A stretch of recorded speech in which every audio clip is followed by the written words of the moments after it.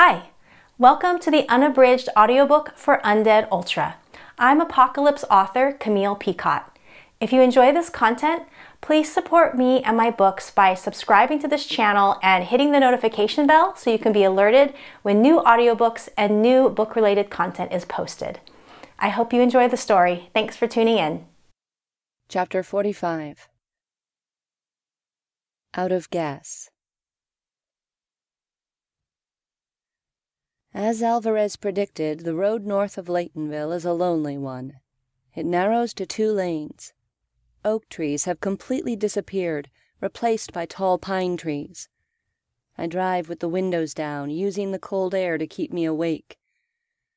We're barely a mile gone from Rod's roadhouse when the Jeep gives a wicked cough. Alarmed, I look down at the dashboard and find the gas light on. Fuck! I slam one hand against the steering wheel. Fuck it all, can't we catch a break? I'd been so busy fretting over my unconscious friend that I hadn't thought to check the fuel gauge. The car makes it another half-mile, coughs 2 more times, lurches, and then dies. I sit there in silence, listening to the soft click and hiss of the dead engine. What am I going to do? I will not cry, I tell myself resolutely. I've cried enough already.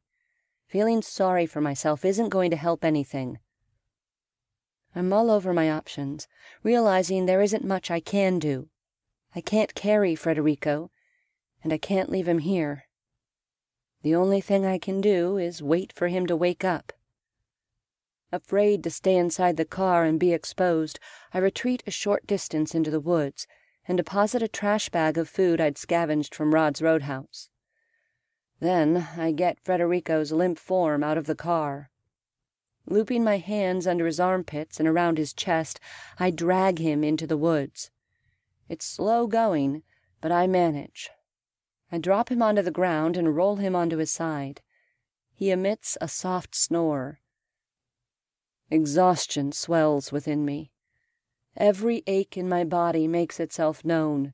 My tired, blistered feet, the bullet wound in my shoulder, the aching knee from my early fall, exhausted, sore arms, stiff back. Even just the short ride in the car was enough to make my leg muscles tighten up. Patches of rash from the poison oak have started to pop up on my arms.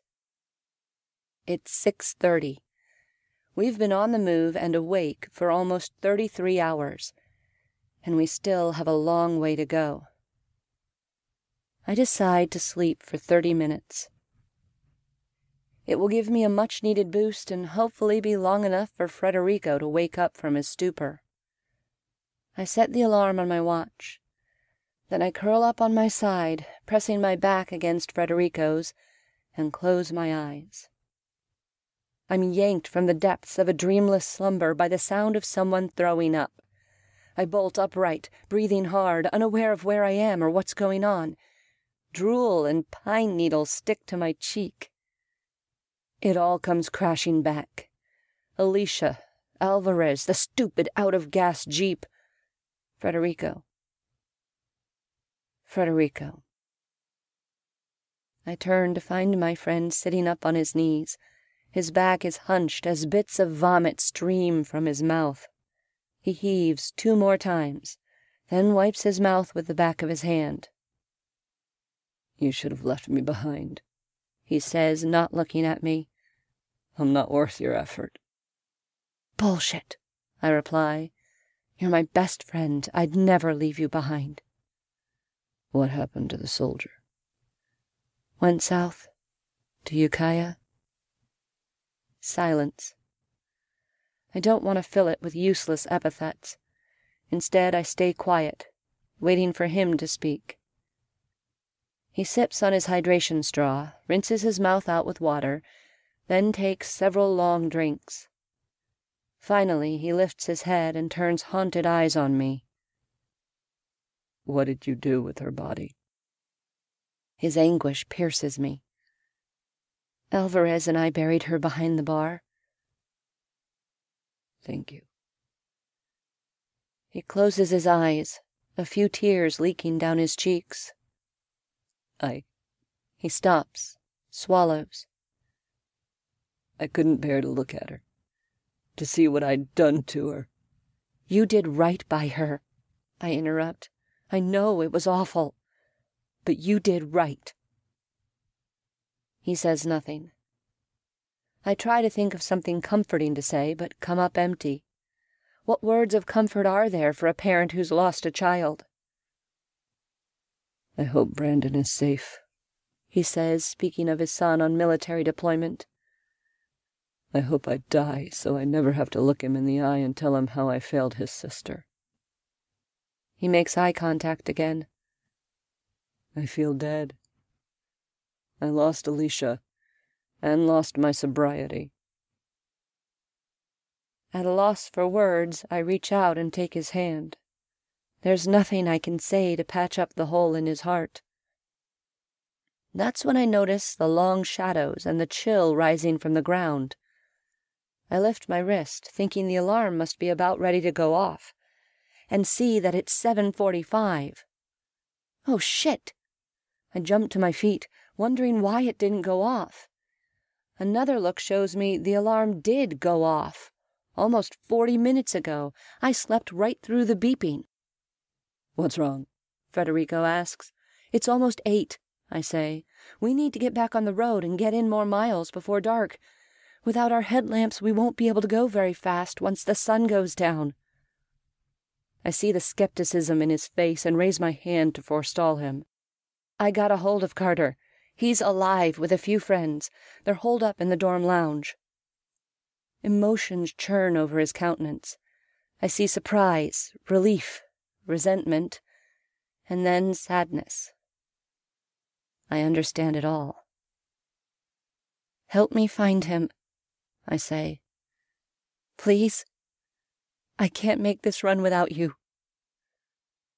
He nods and awkwardly gets to his feet. There is soreness and stiffness in every movement. Inventory? I say to him. My IT band is being an asshole. Always is on anything over 50 miles. And I'm hungover. You? Knee hurts like a son of a bitch. I could use a clean pair of socks. Though I don't say it, my arms feel like lead, my shoulders ache from the pack straps, and my legs feel like jelly. The chafing from my sports bra is a bright throb. The poison oak patches have spread in the past hour, and, of course, the gunshot wound hurts like a son of a bitch. I don't bother listing the complaints, just as I know he's holding back from me. You can't run as far as we have without hurting like hell. Part of ultras is running through pain and running despite pain. I got a little food. I gesture to the garbage bag I brought from Rod's Roadhouse. No time, Federico replies. We can't burn daylight eating. Besides, I don't feel like eating. I nod in understanding, relieved he's agreed to get moving again. We've already lost enough time. I hurry to the car, grimacing at the stiffness of my body from the short rest. I swing my good arm and rotate my torso as I walk, trying to loosen things up. For all that I was too afraid to sleep exposed in the Jeep, we're alone on the road. I spot a stream of iridescent liquid running out from beneath the car. It's made a small pool next to the front passenger tire. A light bulb goes off in my head. I didn't take a car with an empty gas tank. I took a car with a leaky gas tank. We're lucky the damn thing didn't explode. I step up to the car and rummage through the glove compartment, hoping to find a flashlight.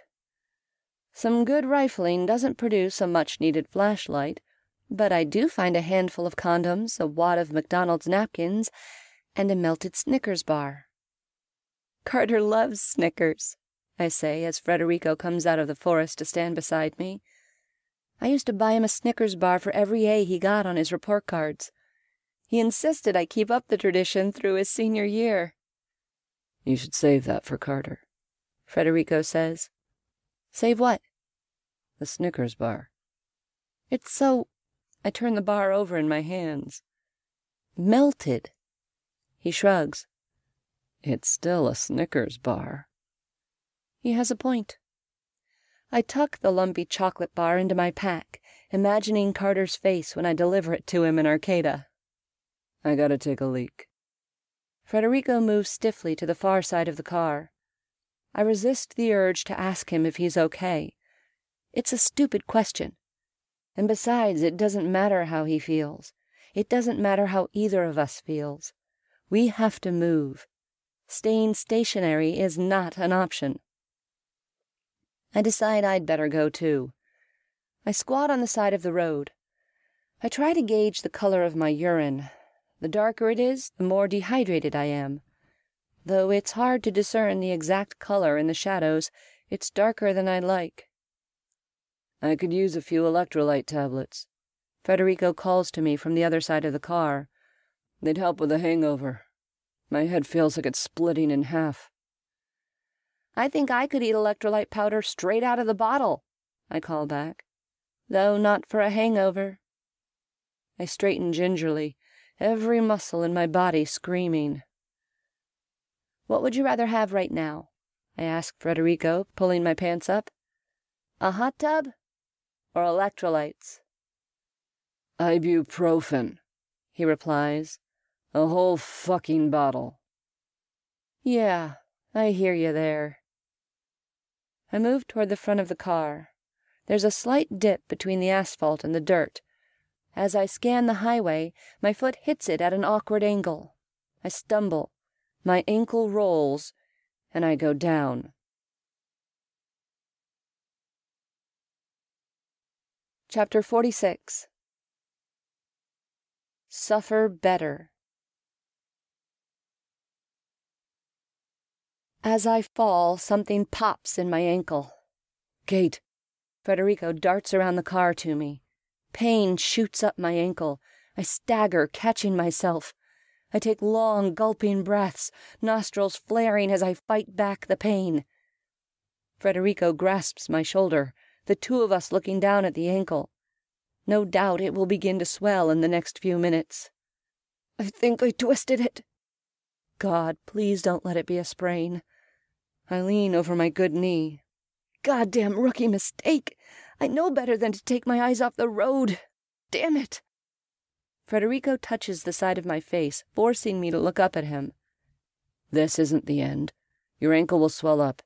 That will act as a natural splint. You can run through this. This time I do laugh, though it's a pained noise.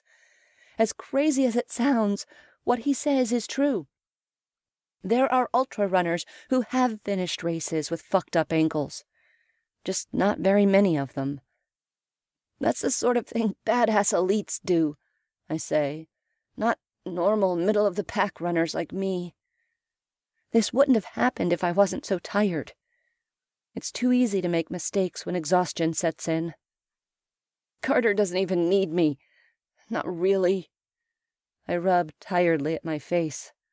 God, my ankle is on fire. He's a grown man. I need him, Federico. This is the naked, humiliating truth. I lost Kyle, and he's all I have left. I'm out here running to Arcata because my son is the only reason I have to live. Tears well in my eyes. Fuck your twisted ankle, Federico says ruthlessly. I lost my daughter. My baby. All I want to do is lie down on the side of the road and die. But I am going to keep running. You're going to do the same. Now move. We're finishing this run if it kills us. I nod, pushing myself upright. He's right. Despair and self-pity are demons that nearly devoured me when Kyle died. I can't let that happen again. Remember what Kyle used to say when he crewed races for us? I ask. What? The bit about suffering better? Yeah. I swing my arms, pushing the agony of my ankle into a small part of my brain. Suffer better, babe. Ultra runners suffer better than most people. That's what Kyle meant.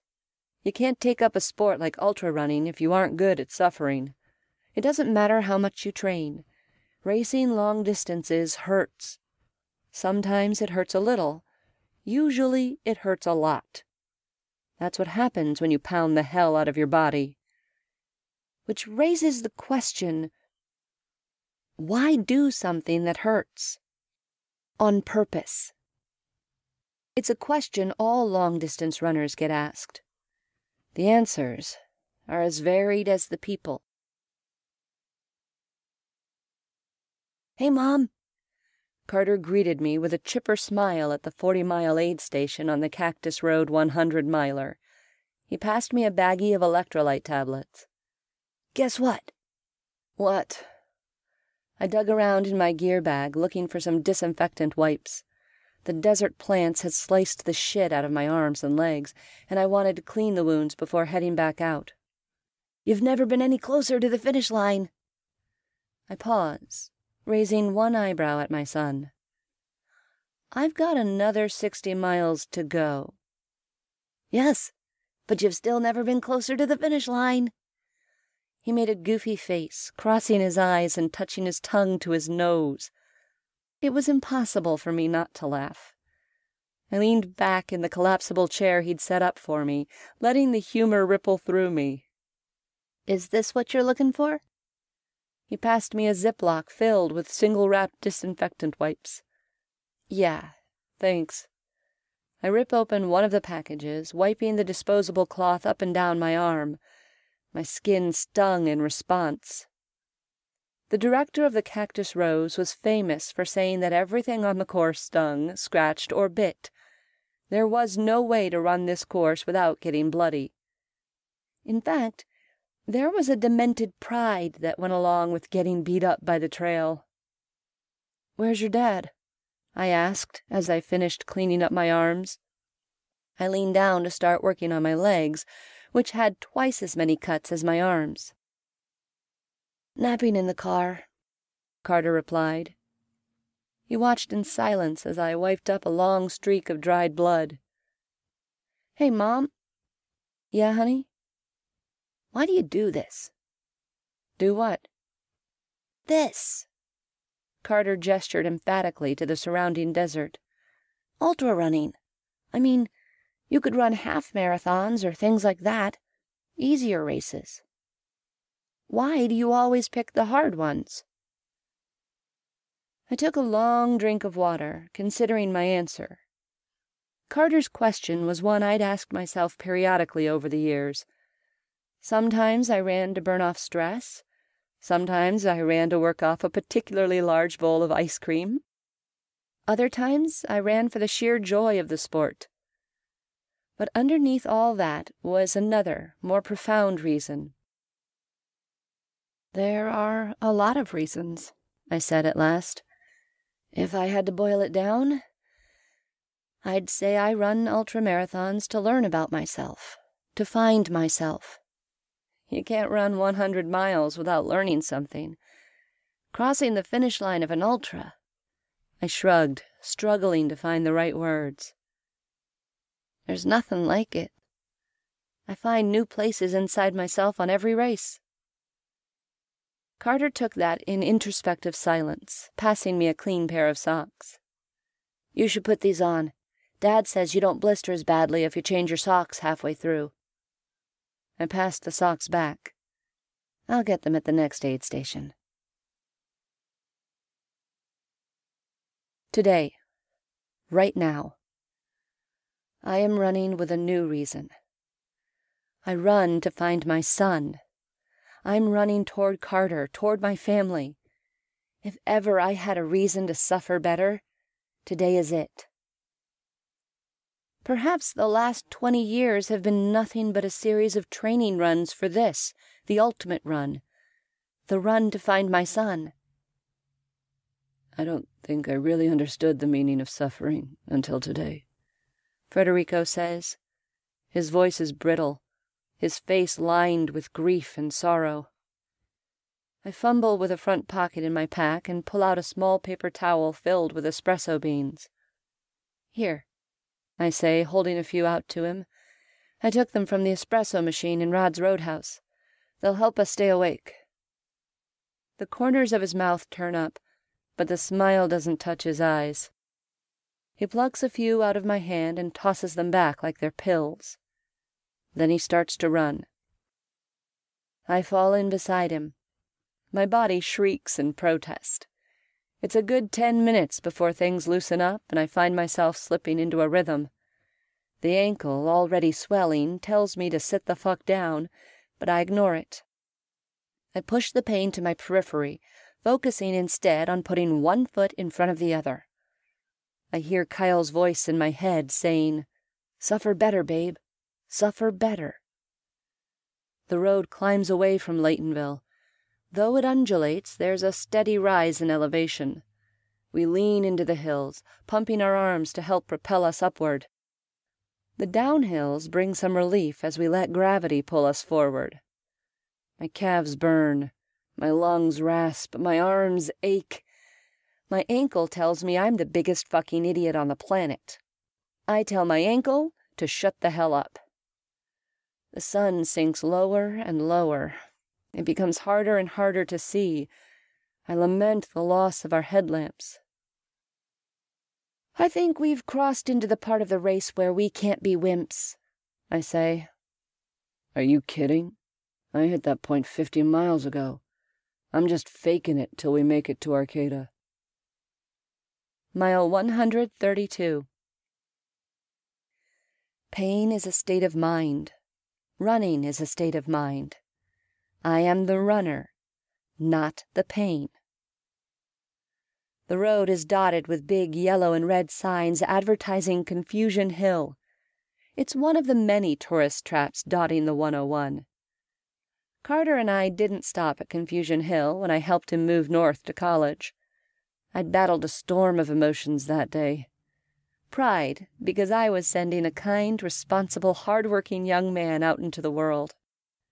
Joy, because Carter was getting an opportunity I never had. Fear, because I was afraid of how I would cope with being alone. Sadness, because experiencing this day without Kyle felt fundamentally wrong. I dragged out the drive as much as I could. I forced him to stop at several goofy tourist traps, like the drive-through tree and the chimney tree. We hadn't stopped at Confusion Hill, though. Tears well in my eyes. Why didn't we stop? Why didn't I insist on one more goofy memory before sending him off into the world? Why am I crying over some stupid tourist trap I've never been to? I don't even know what Confusion Hill is. Mile 134. It's dusk. Another red and yellow sign looms in front of us.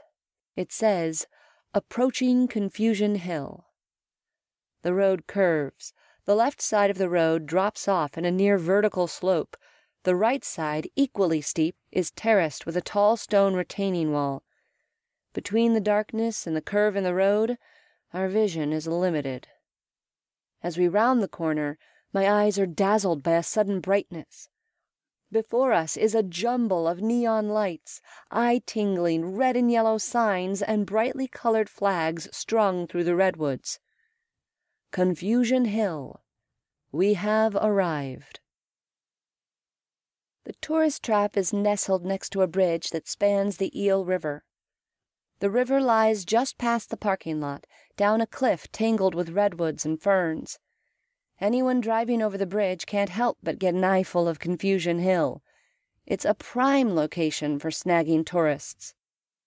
There are a few cars in the parking lot. Bordering the asphalt lot is a chain-link fence, presumably protecting the secrets of Confusion Hill from the unpaying populace. Behind the fence are a few zombies. Lucky for us, it appears traffic was light when the zombie apocalypse came through. The tapping of our feet has alerted the zombies to our presence. Trapped behind the chain-link fence, none are in a position to come after us. They rattle the fence at our approach, moaning and snapping their teeth. One lets out an awful keen that raises the hairs along the back of my neck. An answering keen fills the night. But it's not from an undead in Confusion Hill. It's from somewhere off to our left, in the woods. Something large and black blots out the forest to our left. I'd been so focused on Confusion Hill, I hadn't paid attention to the other side of the road. "What is that?" Federico whispers. The big black shape solidifies in my vision. It's a big tourist bus. The reason we can't see it very well is because it's laying on its side, its dark undercarriage barely visible in the night. Several more keens rise up from the other side of the bus.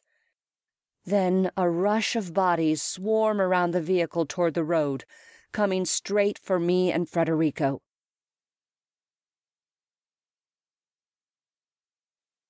Chapter 47. Tourist Trap. The zombie tourists are Asian, every last one of them sporting a camera around the neck.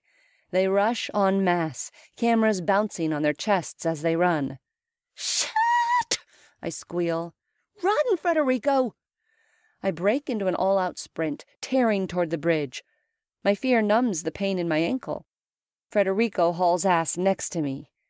The foremost of the zombies, 5 of them altogether, come around the front of the bus and angle toward us at a run. Their blind trajectory will cut us off from the bridge if we don't move faster. Another 36 Chinese tourists pour around the back of the bus. Fuck! We can't stop to fight the zombies in front of us to clear the path. If we don't beat them to the bridge, we're going to be trapped. "Faster!" Federico yells. I pour every last ounce of speed I have into my tired legs. My arms pump, my breath rasps, my legs churn as I lean forward, straining toward the bridge. The first of the zombies reaches us, arms outstretched. With a feral shout, Federico angles his left shoulder and plows straight into the beast. The monster flies backward, skidding across the pavement on his back. Federico never slows. I maintain my course, sprinting beside my friend. We outpace the other 4 zombies, our feet hitting the bridge before they catch us. Behind us, an eerie keen fills the dusk. We have an entire undead tour bus on our asses. There's no hiding from them. A few well-thrown rocks won't save us this time. "Push hard," Federico says. "Push hard and lose them. It's the only way." Mile 135. Despite the hangover I know he has, Federico sets a grisly pace. We manage to put a solid 100 yards between us and the undead. We're not sprinting, but we are running hard. I'm not sure how long we can maintain the lead. Their awful keening follows us through the night. They are hunters, and we are the prey. No pain, no pain, no pain. This mantra rolls through my mind as I run. Mantras are an ultra trick I picked up somewhere, though now I can't recall who gave the advice. No pain, no pain, no pain. If you lie to yourself long enough, you actually start to believe it. Mile 137. My mantra changes. Don't be a wimp. Don't be a wimp. Don't be a wimp. Hunger gnaws at me from the inside out. It battles with my physical pain. I battle both of them. I can't remember when my hydration pack ran dry, or when I had my last drink. I'm bonking. Again. The last 2 days have been an unending series of bonks. Don't be a wimp. The zombies are still behind us. They aren't gaining on us, but we aren't widening the gap either. Federico keeps a close eye on the zombies. He pushes us hard, so hard. Mile 139. The zombies have narrowed the gap to 75 yards. They're gaining on us. We're high in the mountains, the darkness a deep umbrella around us. I miss our headlamps. If we had lights, we could take to the forest and try to lose the zombies. With only the stars and a sliver of moon in the sky, there isn't nearly enough light for us to risk the woods. They've only been chasing us for 5 miles, which isn't all that far. If Federico and I were at the start of this insane junket, we could lose them. I'm sure of it. But we've been on the move for almost 2 days straight. We're beat to shit and exhausted. One foot in front of the other. That's our only option. Are we just delaying the inevitable? Mile 141. 50 yards and closing. My whole body hurts, from the top of my head to the bottom of my toes and everything in between. My head screams for me to move, to pick up the pace, but my body can't comply. I begin to think death wouldn't be a bad option. Yeah, it would suck to get eaten to death, but with the throng of zombies behind us, it would probably be quick.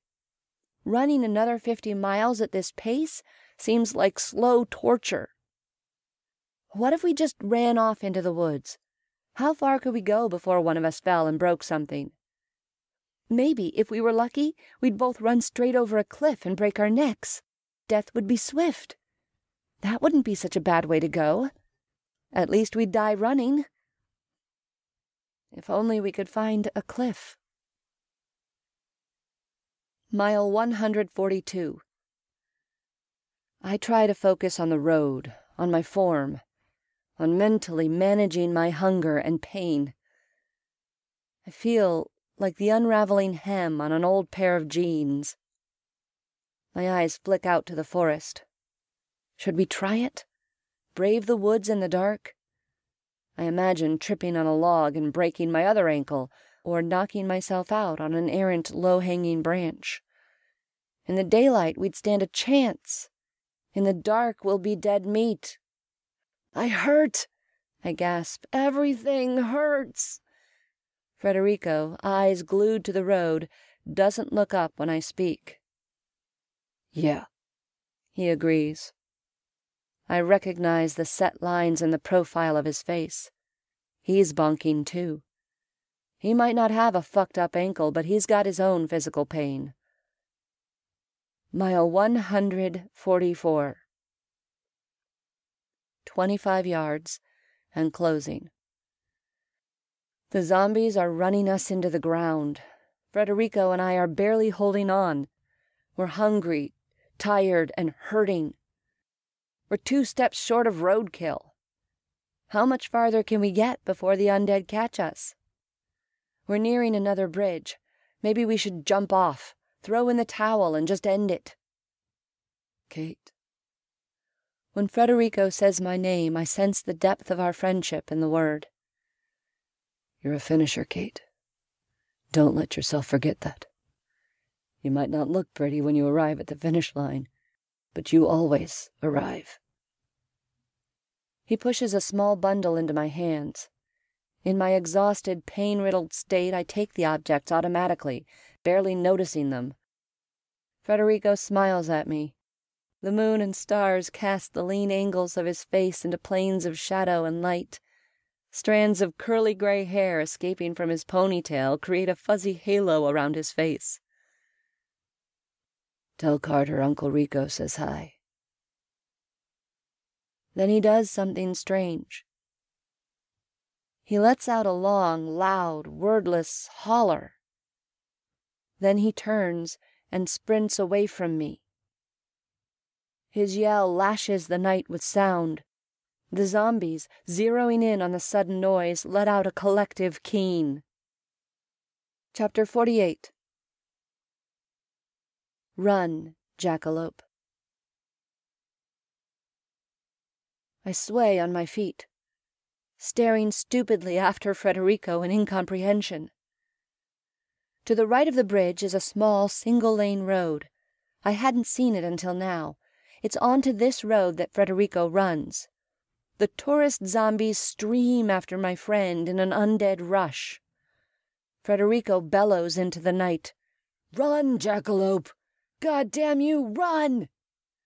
His words are like a pair of jumper cables to my brain. Understanding fills me with horror. Run, Jackalope!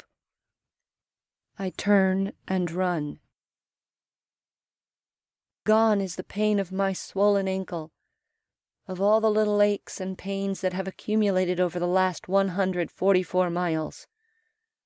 Gone are the fatigue and the hunger and the thirst. Crowding all of it away is frantic grief. Run, jackalope! His words, faint in the night, drive me forward. My legs churn over the black asphalt. I sprint over the bridge and away from my friend, tears running down my cheeks. The bridge spans a wide gorge, crossing yet another section of the Eel River. Free of the trees, the landscape around me brightens under the light of the moon and stars. Something moves to my right, off in the distance. Without slowing, I turn my head. 1/2 a mile away is the narrow, single-lane road. It leads away from the 101 and winds down to the river below the bridge. Federico sprints down that road, the horde of zombies on his heels. His wordless yells and whoops echo into the night, a beacon that draws the zombies the way flowers draw bees. The intensity of the noise sets them into a frenzy. They keen, voices filling the air like a discordant church organ. Federico, pouring on one last burst of desperate speed, has perhaps 50 yards on them. But the zombies are gaining.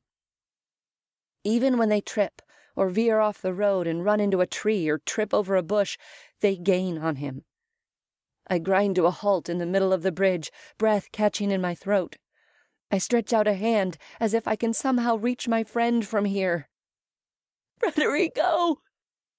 My throat, parched with thirst, turns the word into an anguished croak. He doesn't hear me. He's focused on the road, on keeping as much road as possible between him and the monsters. The gap has narrowed to 25 feet. His body is giving out on him. The miles and miles of running have taken their toll. The tiny road disappears from sight, winding beneath the bridge. I race to the opposite railing, following Federico's progress with my eyes. His road snakes away into the trees, disappearing from sight. As he nears the trees, still shouting, there's only 10 feet between him and the undead. Maybe he senses my anguished gaze. Maybe he just wants one last look at the world. Or maybe he's looking back at the zombie horde bearing down on him. Whatever the reason, Federico pauses to look back and up. Even in the dark, even with the distance separating us, I feel it when our eyes meet. A silent goodbye hangs in the night between us. That single word is a giant imploding echo of nothingness.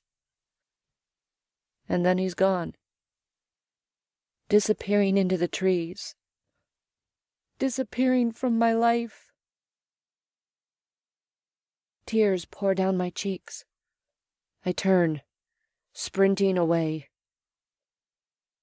A single, solitary scream breaks over me like a crashing wave.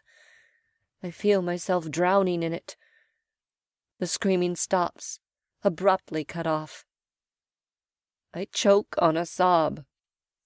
I pump my arms, running away, away from the death of my friend, away from the sorrow that wraps around me like a constrictor, away from every heart-breaking pain life has delivered me. Federico dies so I can run. His non-existent voice rings in my head. Run, jackalope.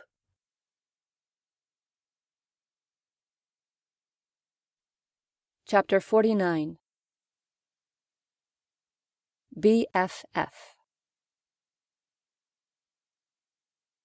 My eyes snap open. The first thing I see is a spider web. The multifaceted silk hangs delicately from a small shrub, the strands bedecked with pearls of dew. Federico. His name hangs in my mind like that spider web, shining and impermanent. There's a Federico-sized hole in my heart, right next to the Kyle-shaped hole. Where am I? I push myself up into a sitting position. My body screams from the movement, demanding I lie back down. I ignore it. I'm somewhere in the forest, a canopy of redwoods towering above me. Damp earth and pine needles stick to my cheek, torso, and arms. Federico. It doesn't matter how far or how hard I run, I'll never escape the grief and emptiness. Kyle. Gritting my teeth, I push myself into a standing position. My swollen ankle throbs. I consider pulling off the shoe and sock to inspect it, but quickly dismiss the idea. If I take the shoe off, I'll never get it back on. I make up my mind right then that the damn shoe isn't coming off until I get to Arcata. It's 7 in the morning. I've been on the move for 45 hours. My watch shows me at mile 147. How long did I sleep? I don't even remember how I got here. My eyes are swollen from crying. My nose is clogged with snot. Hunger scrapes at my insides. My tongue is parched. My body feels like it's been pounded with a hammer, which in fact it has. Pain is irrelevant. Hunger, too, is manageable, at least for now. Hydration, however, is neither irrelevant nor manageable. I need to get some liquid into my body.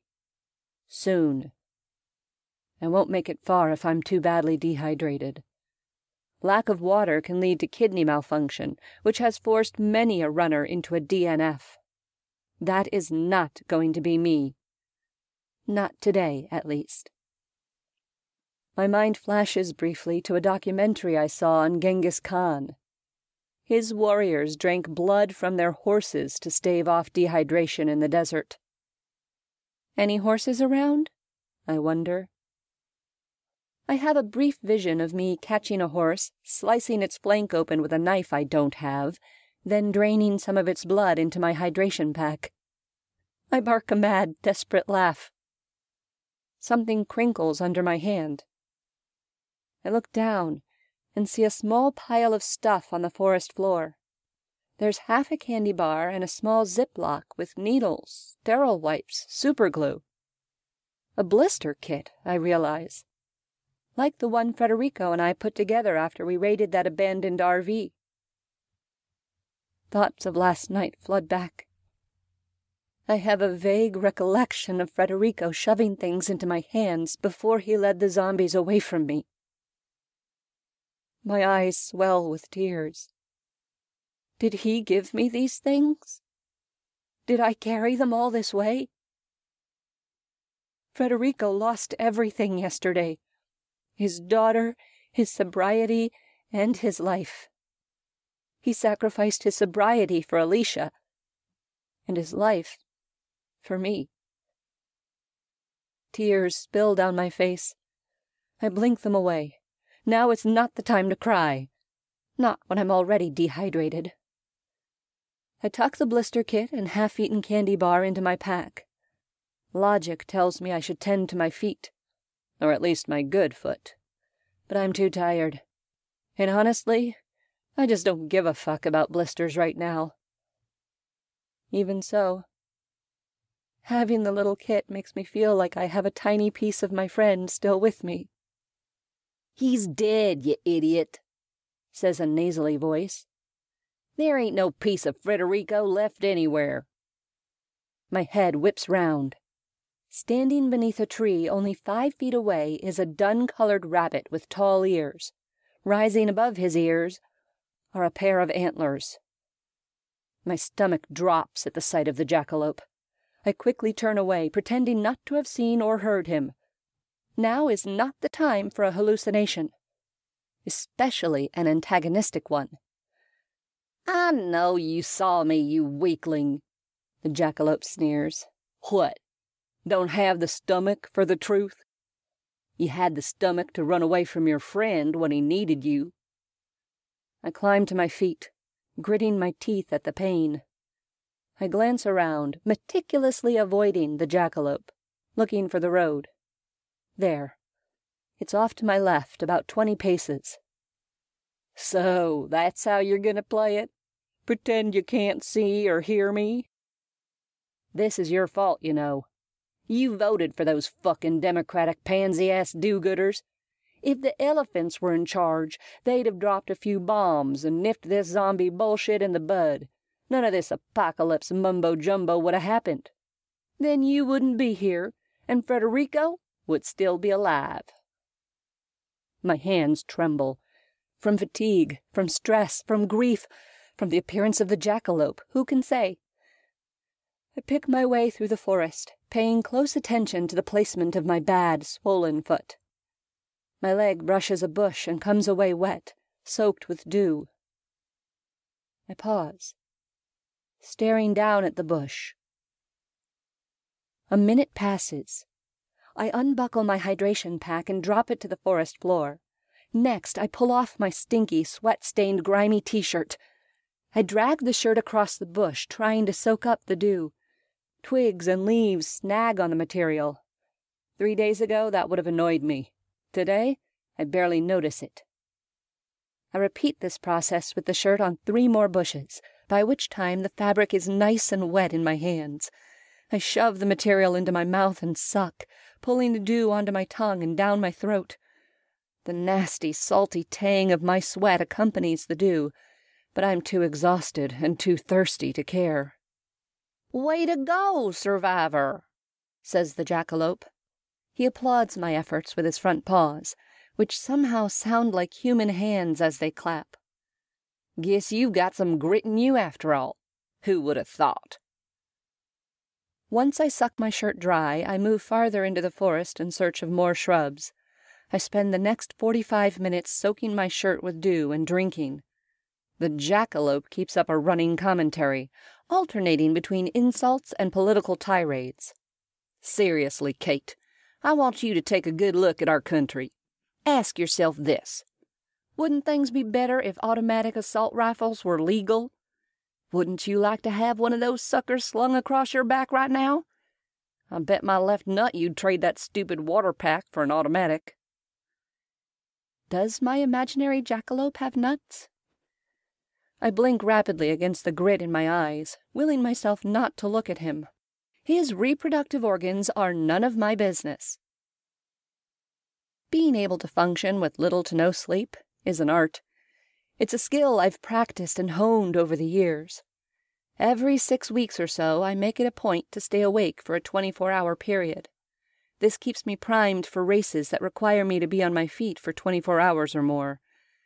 It's a practice I put into place after the Badwater race through Death Valley, when I first encountered this fuzzy little asshole. I've never hallucinated since then. Until now. Maybe I should have been staying up for 48-hour increments. Maybe that would have helped stave off this hallucination. "What's your big plan now, champ?" the jackalope asks. "No way you'll make it to Arcata with nothing but dew in your stomach." Something in me snaps. My careful wall of self-control crumbles around me. "Shut the fuck up!" I growl, turning my back on him. "Shut up and leave!"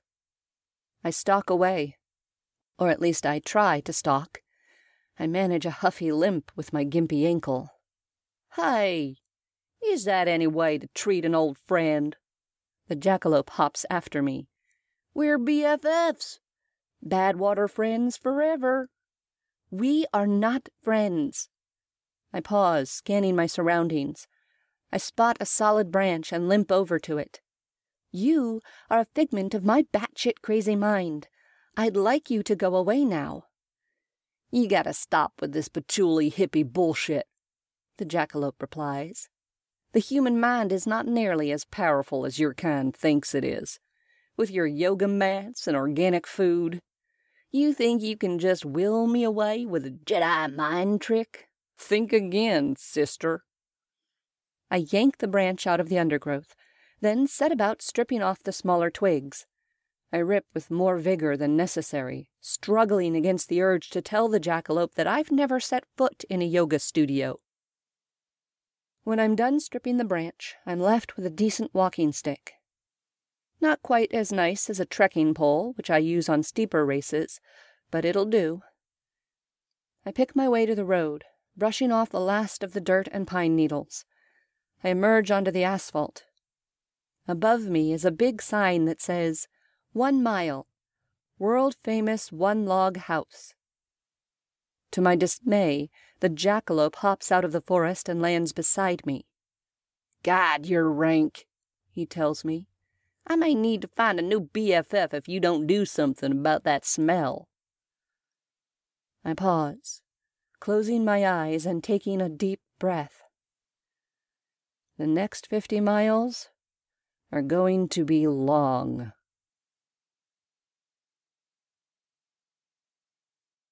Chapter 50. Fatigue Factor. There's an ultra-race phenomenon called fatigue factor. As I stand there on the deserted mountain road, feeling pain in every part of my body, I know I'm coming face to face with it. Fatigue factor can easily double a standard mile time. On fresh legs, I can knock out 50 miles in 10 to 12 hours, depending on the weather and the terrain, putting me in a range of 12 to 14-minute miles. A decent pace for a middle-of-the-pack runner. But I don't have fresh legs.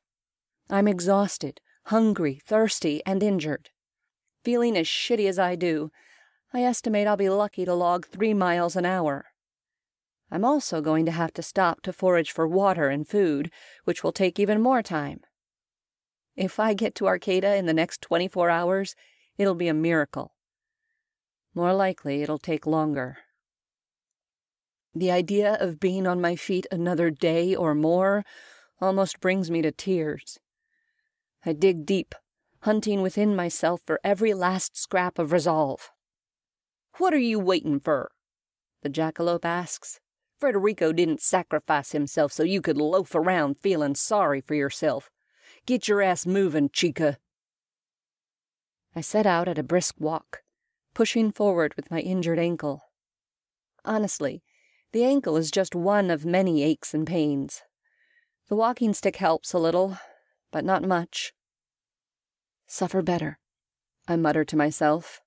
Suck it up and suffer better. "Talking to yourself is the first sign of insanity," says the jackalope. The 2-lane road is bordered by towering pine trees and redwoods. The air smells good, fresh and laden with the scent of pine. For this moment in time, surrounded by nothing except trees and empty road, I can pretend the world hasn't gone to complete shit. I continue on at a fast walk, trying to walk through my achy soreness.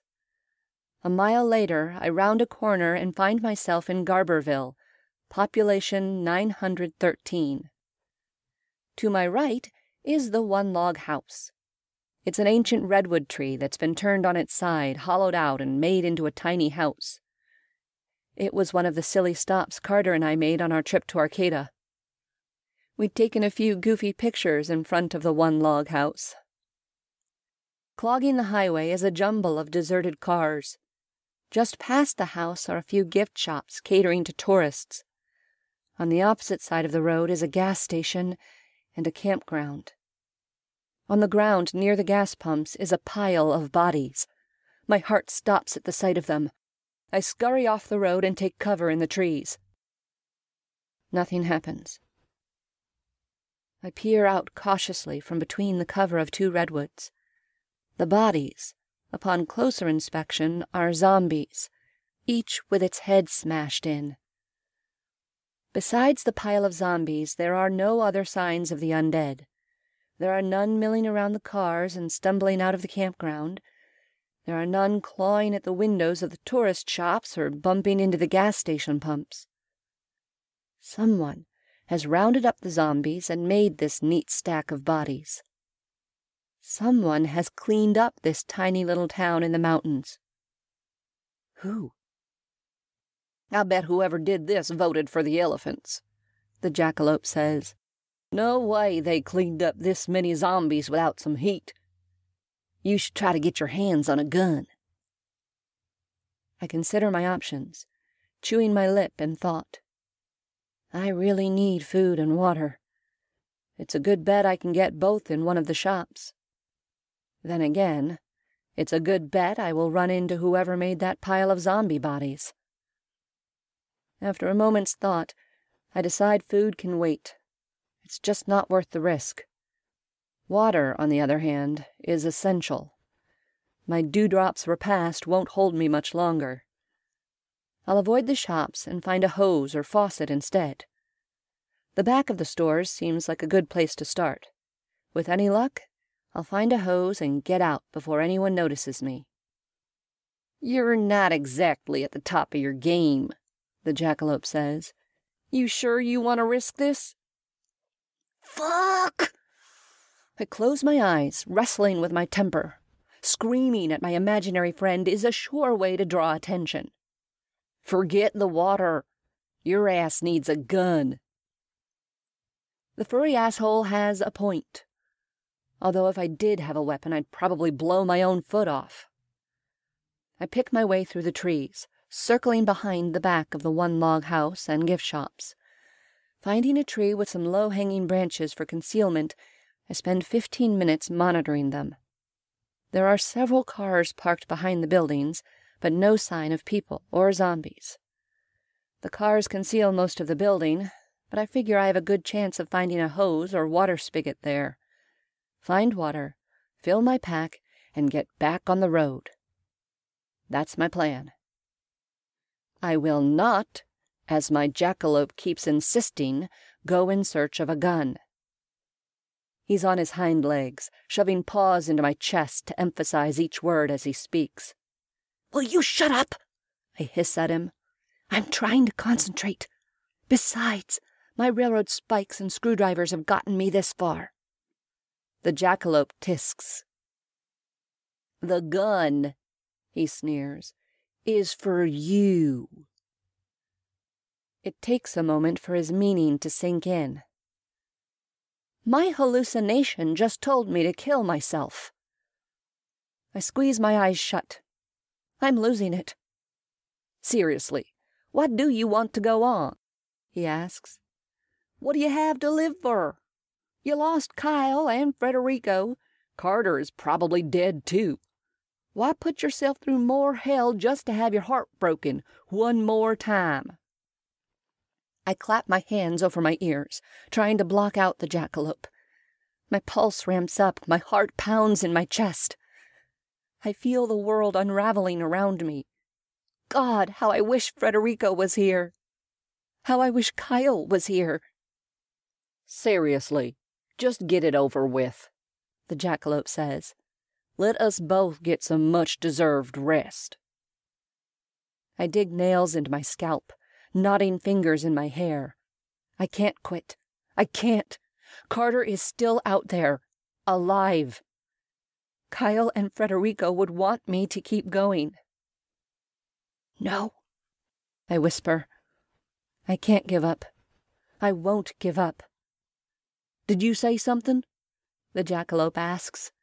"Or were you just sniveling in self-pity?" Fuck this little asshole. I lash out with my good foot. The tiny furred body flies through the trees and disappears. I stand there, panting and tense, waiting for the jackalope to return. My heart continues to hammer in my chest. 2 minutes go by. 5. 10. My heart rate slowly returns to normal. The forest around me is quiet. Nothing moves. The jackalope doesn't come back. If I'd known it was that easy to get rid of him, I'd have drop-kicked him sooner. Good riddance, I mutter. I turn my attention back to the shops. Nothing has changed. Everything is quiet and still. I creep forward, making my way toward the buildings. I pull out a screwdriver I pilfered from a toolbox behind the bar in Rod's Roadhouse. It helps fortify my nerves. I reach the first of the cars, a beat-up Dodge Caravan, and crouch behind it.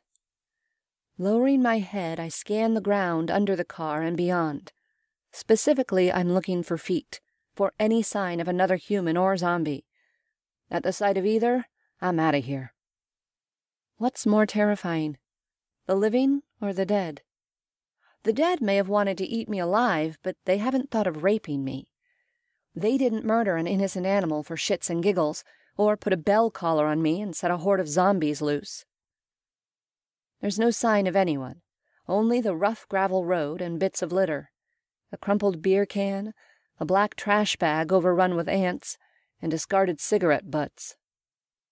I ease around the car, moving closer to the building. There, a spigot, right next to a battered screen door. I pull off my pack and open the water bladder inside. I quickly scan the area one more time, then dash forward. I turn the spigot.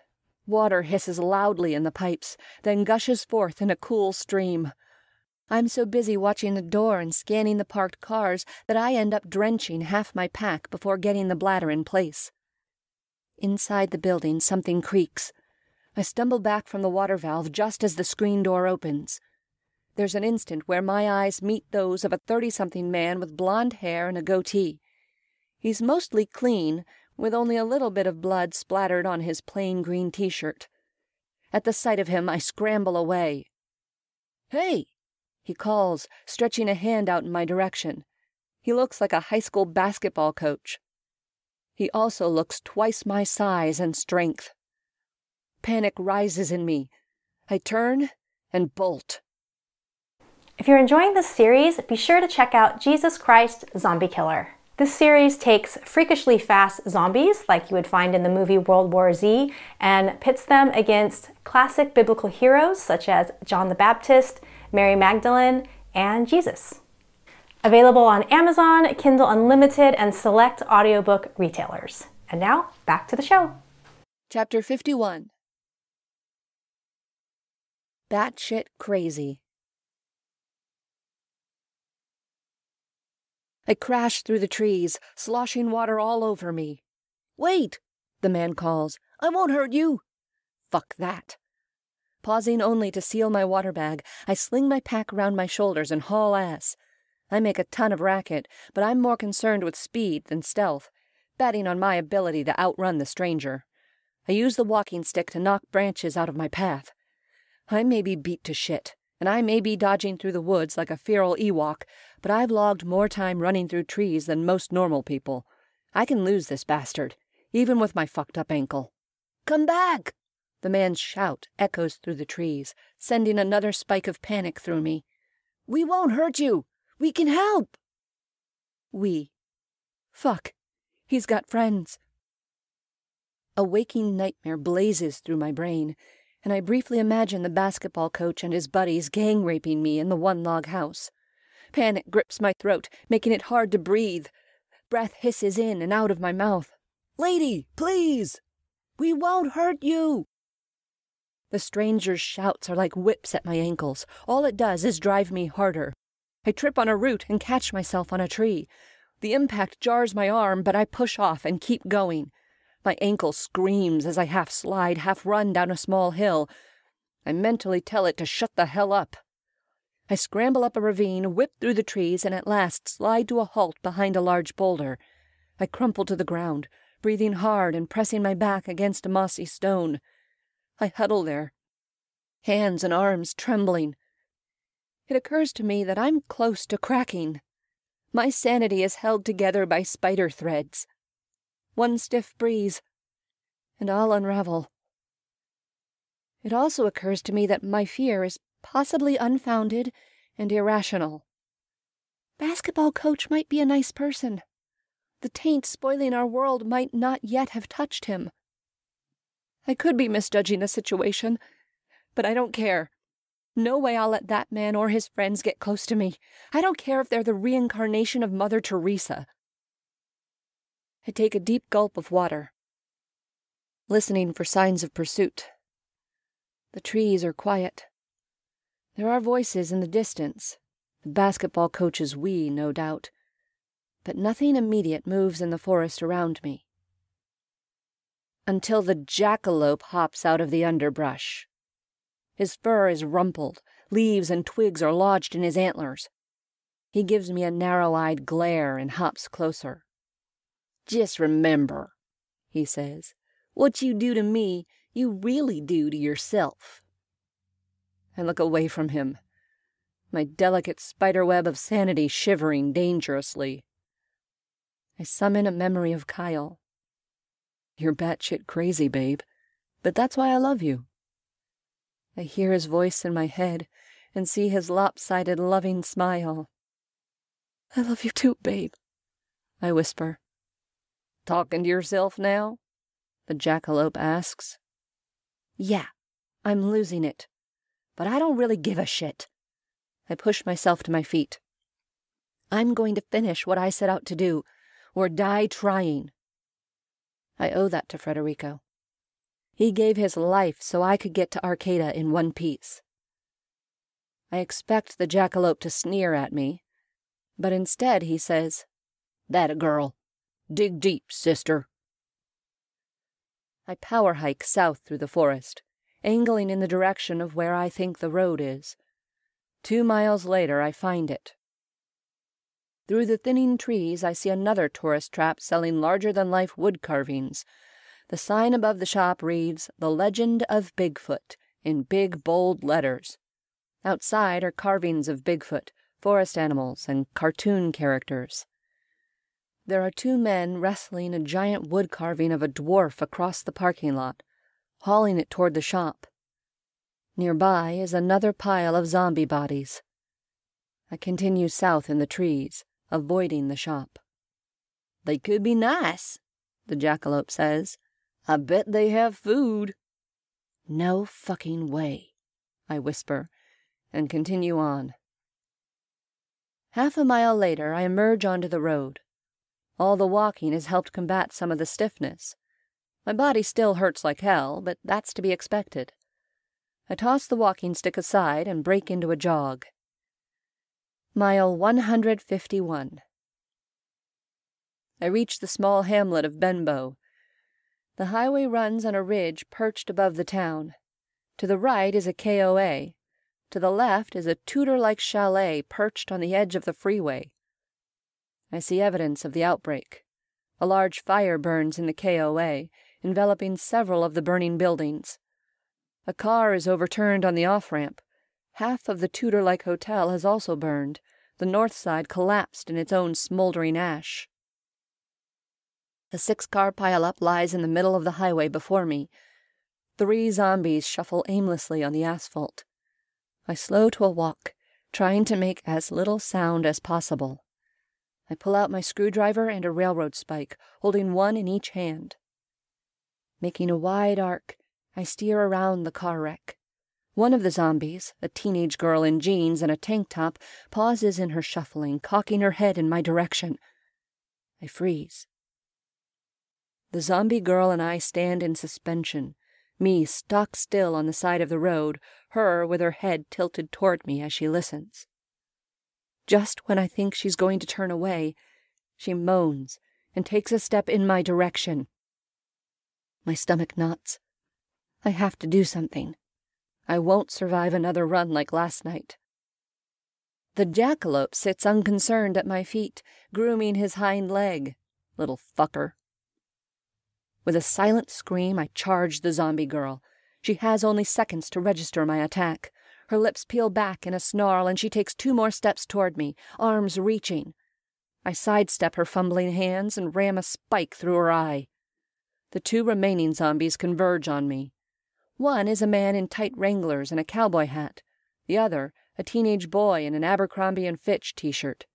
I sprint away from them and scramble onto the hood of a Honda Civic, putting myself momentarily out of reach. I crouch on the hood, calculating my next move. Both zombies flail at the front of the car, moaning and stretching their hands toward me. I need to split them up, divide and conquer. Out of the corner of my eye, I spy the jackalope. He's holding a video camera. A fucking old-school VHS recorder. The red light blinks at me, confirming my suspicion that he's filming my exploits. He gives me a thumbs up, which is odd, considering rabbits don't normally have thumbs. "You got this, sister," he calls. I clamber onto the roof of the car, purposely making noise. I hope they'll split up, each coming at me from a different side. Then I can fight them separately. No such luck. They both circle to the left, bumping into each other and growling. Damn it. Plan B. I swing my good foot and kick the cowboy in the face. He staggers back with a growl. I take the opening and dive across the roof of the car, grabbing the teenage zombie by the collar of the shirt. I haul him forward and stab him through the eye. Cowboy zombie recovers and makes a swipe at me. I cry out involuntarily. He grabs my arm, jerking it toward his mouth. Using his grip on me as leverage, I jerk my torso around and deliver another brutal kick. This time with my bad foot. Pain lances up my leg, but I ignore it. The zombie momentarily loosens his grip. I jerk free. Then I leap off the car like I'm a James Bond stunt double, knocking into the cowboy zombie. I grunt at the impact, landing heavily atop the undead monster. His hat goes flying. My elbow scrapes against the asphalt. He reaches for me, but I'm quicker. I bring the spike down. Hard. The fucking zombie moves. I miss his eye, connecting with the concrete instead. A shot goes up my arm from the impact. "Undead, fucker!" I snarl. I slam my other hand into his forehead, holding him in place. He claws at my arms, drooling. My spike comes down again, once, twice, 3 times. Then several more times for good measure, until red mush is all that's left of the cowboy zombie's face. "That's for Frederico, you undead fuck!" I get shakily to my feet. My hands are smeared with blood. I wipe them as best I can on the cowboy's wranglers. "Bravo!" The jackalope hops into view, still wielding his video camera. "You're gonna be famous on YouTube," he crows. "The title of your video will be Crazed Runner Takes Down Undead Cowboy." Grimacing in disgust, I turn my back on him.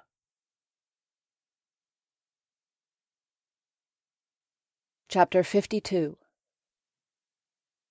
Death Run. I make a quick scan of the vehicles.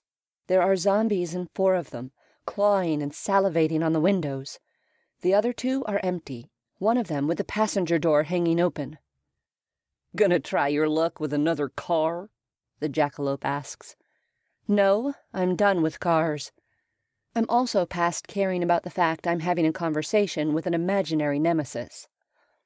I rifle through the first car and hit the jackpot. The trunk is full of camping supplies. Among the sleeping bags, cooking gear, and tarps is an ice chest full of food.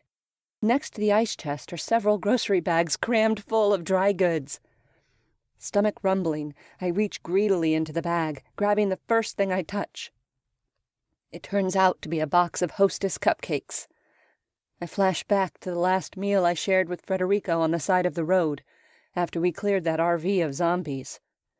I see him shoving his face full of Hostess cupcakes as he talked about his failed attempts to connect with his daughter. "I was a shitty father, Kate," I hear him say. "Still am." I burst into tears. They come streaming out of my eyes, pouring down my cheeks and dripping off the tip of my chin. My chest heaves and my nose clogs up with snot. I slump down to the ground, hugging the box of cupcakes to my chest. Frederico should be here. He should be here to eat these with me. God, I miss him. I miss him so much. I want to see his wild curly gray hair and the gentle crow's feet around his eyes when he smiles. I want to hear him call me Jackalope. "Frederico!" I scream his name silently. Tears dampen the cupcake box. "It's your fault," the jackalope says calmly, coming to sit beside me. The fucking video camera hangs around his neck. "You should have stayed home. You never should have left Healdsburg." His words pierce me like venom. I push violently away from him and return to the car. A bit more rifling reveals a plastic 2-gallon water jug. With slightly trembling hands, I yank it free. I take a long drink, then fill my pack. "You never should have left Healdsburg," the jackalope repeats. "Instead, you dragged Frederico out here on this death run." Death run. That's a good name. I'm on a fucking death run.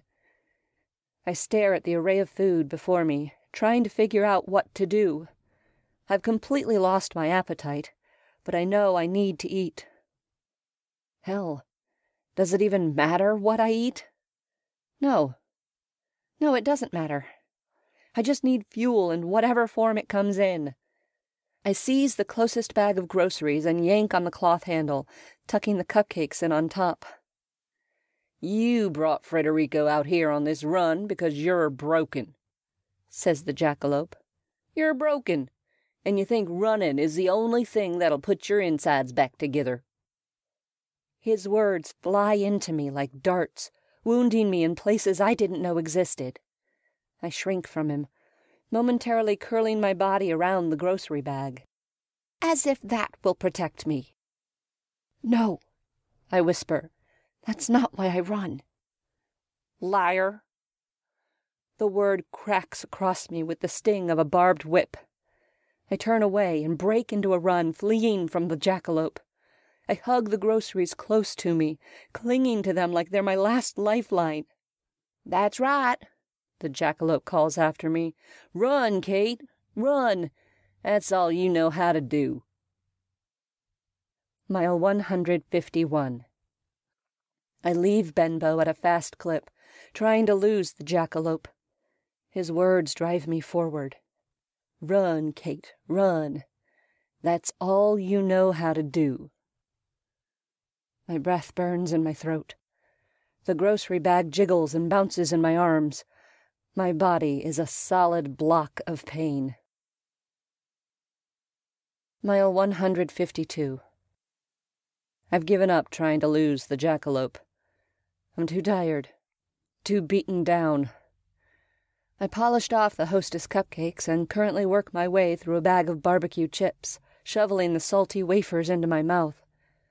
I eat as I move, committed to a fast walk. It's the best I can manage while simultaneously eating and wrestling with a shopping bag. The jackalope trails me, keeping 10 feet between us. "That's right, Kate," he jeers. "Keep running.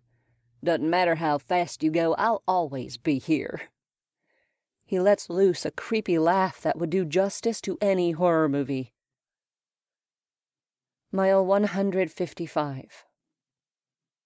Even now, with all the pain and physical discomfort I'm shouldering, I can honestly say I still love running. To be honest, pain is part of what I love. Why is that? It's a complicated facet of my obsession for this strange sport. When I first started to run, it was to escape the maze of my relationship with Kyle. The maze was our own making, and the physical stress of running was a distraction to the larger pain I faced at home. To be honest, I had never truly forgiven myself for running away from Kyle all those years ago. Mile 158. I shovel uncooked pasta shells into my mouth, crunching them as I jog. Vaguely, I wonder what they'll feel like if I throw them up later. I've thrown up lots of things on ultra runs, but never uncooked pasta. Will they cook in my stomach? Soften in the stomach acid? In front of me is a sign that reads, Avenue of the Giants. The Avenue of the Giants is a 31-mile stretch of highway that winds through towering ancient redwood trees. I veer right, unconsciously heading for the exit. It's not until I'm a mile down the road that I realize I've left Highway 101. I pause, glancing at the redwoods looming up on either side of me. It's hard to grasp the enormity of the giant trees without seeing them in person. They're living high-rises, remnants of a world that no longer exists. It's hard not to feel insignificant and full of awe, even in the midst of a zombie apocalypse. Carter and I drove this road together. Is this why I came this way? In the quiet solitude of the ancient trees, I can almost imagine zombies don't exist, that Frederico and Kyle are still alive, that the world is still right side up. "Keep dreaming, sister." The jackalope hops up and sits at my feet. "The world is fucked up, and so are you." Shut up. Upending the half-full box of pasta shells, I dump them on his head. No one asked you. The jackalope scowls at me, swatting irritably at the pasta. Face it, Kate, running is the only thing you're good at. Mile 161. I haven't always run away from things. As Kyle and I worked through our issues, I found myself running toward him, toward us. Every time I finished a tough race and crossed a finish line, I found proof of inner grit and strength. I found a woman worthy of Kyle's love, a person who didn't quit when things got hard and painful. I like that woman. Mile 163. I'm down to the bottom of my grocery bag. All that's left is a 6-pack of Sprite. Seeing it makes me think of Federico.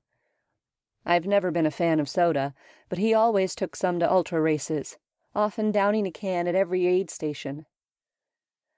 Slowing to a stop, I drop the grocery bag and pull out a can. I glance at the jackalope. For Federico, I say softly, then crack open the can and take a long drink. For Federico, the jackalope echoes. I'm grateful when he doesn't make a caustic remark.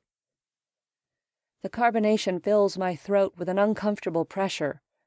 I ignore it and continue to drink. Too bad you killed him. Something in me snaps. The soda falls from my hand and splats on the ground. I spin around and seize the jackalope by the horns. He lets loose with a very human-like yell.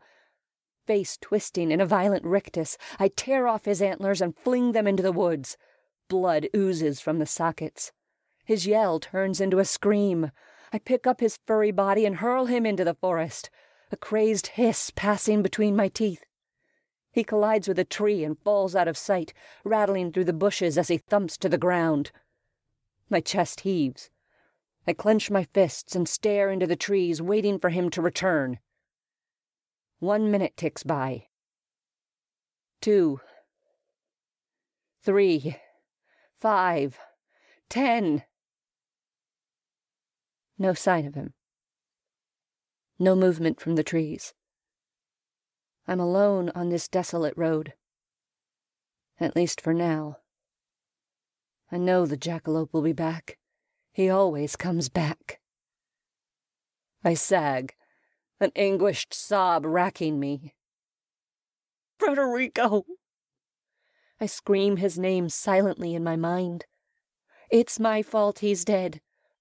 He died because he cared more about me than he cared about himself. It doesn't matter if I didn't ask for the sacrifice. It doesn't matter that I don't feel worthy of the sacrifice. The simple fact is that he died so I could live. This knowledge settles around my shoulders with an unwelcome weight. I want Federico's death to mean something. I want to make him proud. I want to make Kyle proud. Hell, I want to make myself proud. Will I ever be able to do that? Swallowing back my tears, I pull out another can of soda. I silently say goodbye to my friend with each gulp.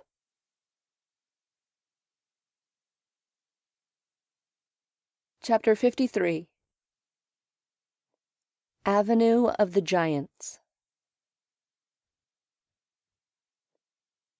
I leave the empty grocery bag and the rest of the sodas on the side of the road and start to run. It's impossible to suppress the mega-burps that result after the pounding of the Sprite. Worried I might alert every zombie in a 10-mile radius, I muffle them against my arm. The enormous redwood trees line the 2-lane country road. On encountering a few abandoned cars, I head into the woods and creep past them. Mile 164. My legs are numb. When did that happen? This is another sign that I've been running for a really, really, really long time. The body, pushed past the brink of exhaustion, diverts energy to the core. Non-essential extremities, like arms and legs, go numb as a result. Corporal therapy. That's what running is to me. Some days, I may as well be flogging myself. Mile 165. Miranda. It's a hamlet with a population of 520. If you blink, you might just miss it. There's a post office, a few restaurants, a motel, and a smattering of mobile homes. Carter and I stopped in a cute cafe here and had burgers. I decide to avoid Miranda. I cut into the forest, slowing to a walk so I won't make too much noise. It takes a solid hour to make my way back to the road on the north side of town, but I get there without any confrontations. I spot a few zombies, but manage to creep past them without drawing attention. Mile 171. It's not fair to boil running down into a form of corporal therapy. Yes, there's a twisted embracing of pain, but there have been countless times I ran for the simple love of the sport. Escape, therapy, joy. Running is all these things. How can one simple act have so many facets and such deep meaning in my life? The person I am is inextricably enmeshed with a verb. Mile 174. Did Kyle die so I could save Carter? The question crashes into my head, reverberating with the force of a gong.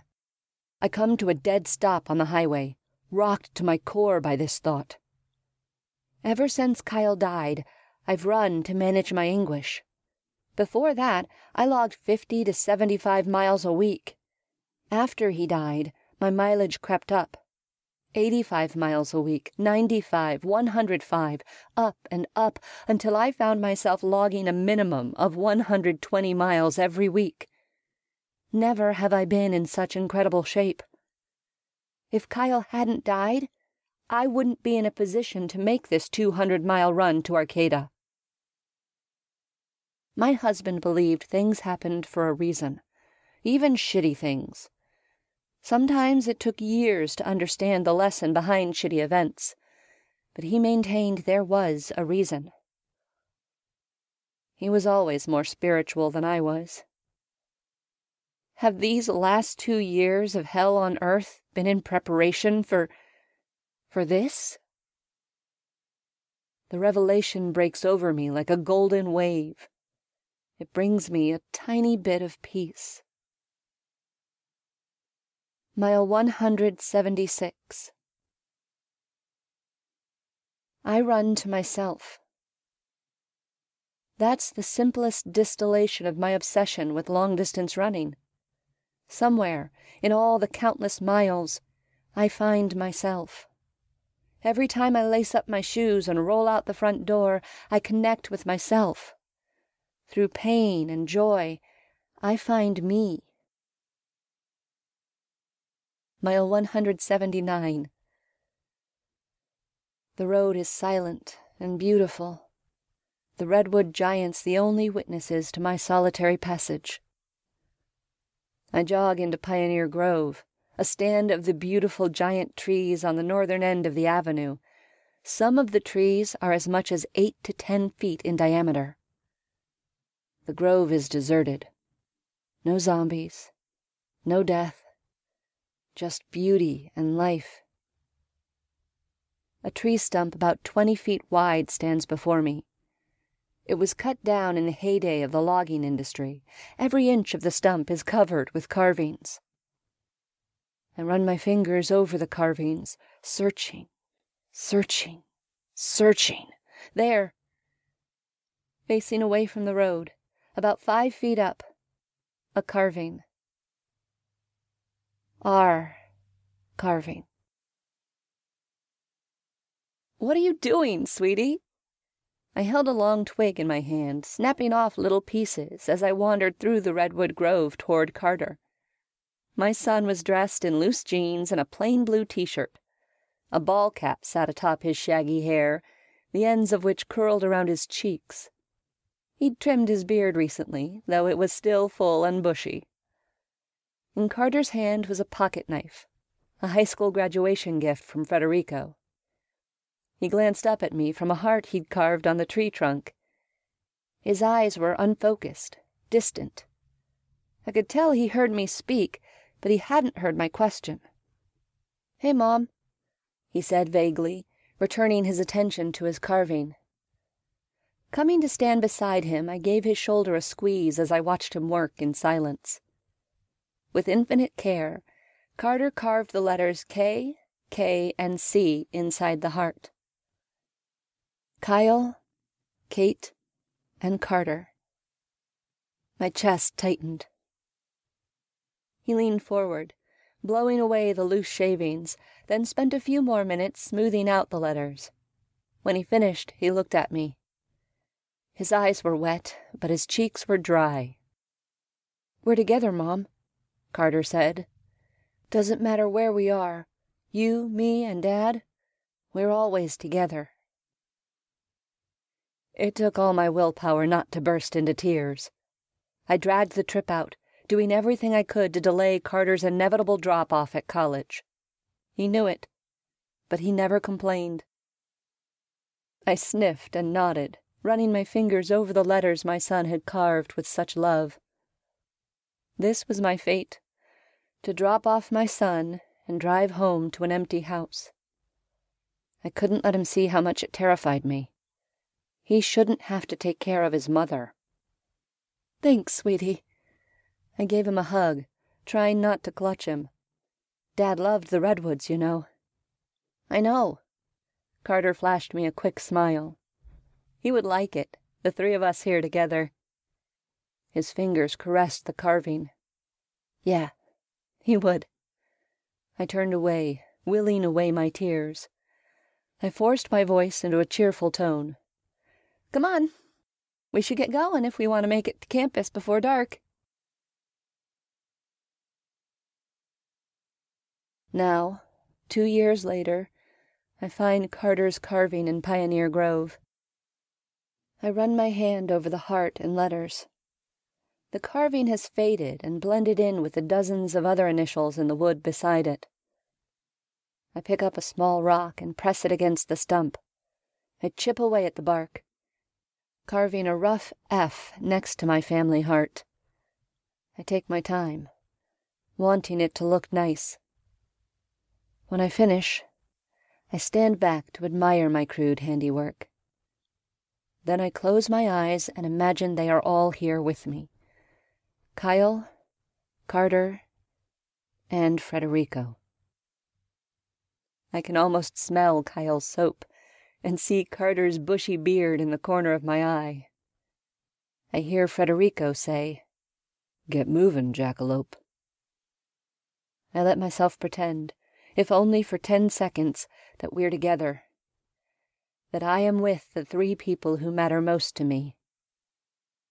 It feels good to pretend. Here in the avenue of ancient giants, a sense of peace washes over me. Something rustles in the grove.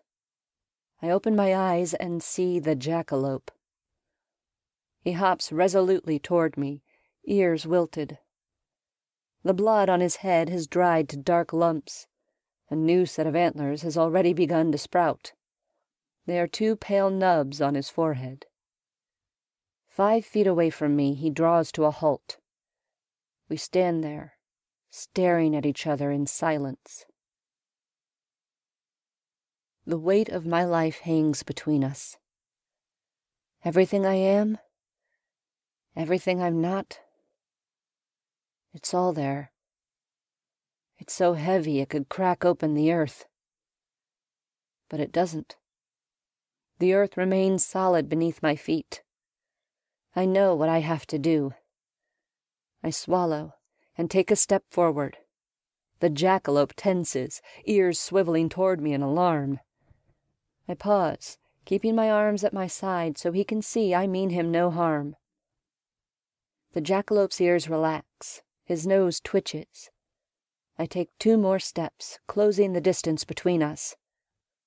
Slowly, Gingerly, I stoop down and lift him into my arms. He tenses. I cuddle him, pressing my nose into his dirty, bloody fur. After a moment, he relaxes and nuzzles my chest. We don't speak. We don't move. We just stand there, wrapped in the silence of the redwoods. And then the jackalope disappears, vanishing from my arms and dissolving into a puff of mist. Chapter 54. Arcata. The jackalope does not return. I am a lone runner on the road, slowly and steadily making my way north. The highway climbs, steadily rising with the mountains. I fall into a pattern. I stick to the asphalt as much as possible, only veering into the woods when I see zombies or wrecked cars on the road. Mile 201. Where the fuck is Arcata? Where the hell is that fucking town? 201.3 miles. That's how far Federico said it was from Geyserville to Humboldt University. Here I am, at mile 201, and there is no fucking college campus anywhere in sight. For that matter, there isn't anything in sight. Just trees and mountains and the goddamn Eel River. Fuck. Fuck. Fuck. Who knows how many miles we added to our run on the various side trips we took. I could have another 15 miles to go. Or 50. I don't even know where I am. The thought makes me mad. Really mad. I glare at the world at large, my stride never faltering. Fuck you, world, I say. I'm finishing this. Just try to stop me. Mile 205. Damn it. I need more water. I veer off the road, jogging down a slope to the Eel River. Ignoring the fact that I'll likely manifest symptoms of dysentery, giardia, or schistosomiasis in the next day or two, I fill my pack up with river water. As I fasten the pack back into place, I see it. A dull glint off to my right, on top of a small rise. I squint, peering up the slope. Could that be a railroad track? I scramble up the hill. Sure enough, there in front of me are the crooked, rusty tracks of an abandoned railroad. I stare at it dumbly. I recall bending over the map with Federico and noting the point when the railroad gave up following Highway 101 and veered east to end in some faraway town. We never looked to see if there were other tracks. It makes sense that there would be, though. Logging was once the lifeblood of Northern California. Trains would have been used to haul the lumber. I weigh my options. Sticking with the road has a lot of risks, especially considering some of the larger towns in front of me, Scotia, Fortuna, and Eureka. There's a good chance they'll be overrun with zombies. Following the tracks has its own set of risks. It will be much harder to forage for food. Water, too, if the tracks veer from the river for long batches of time.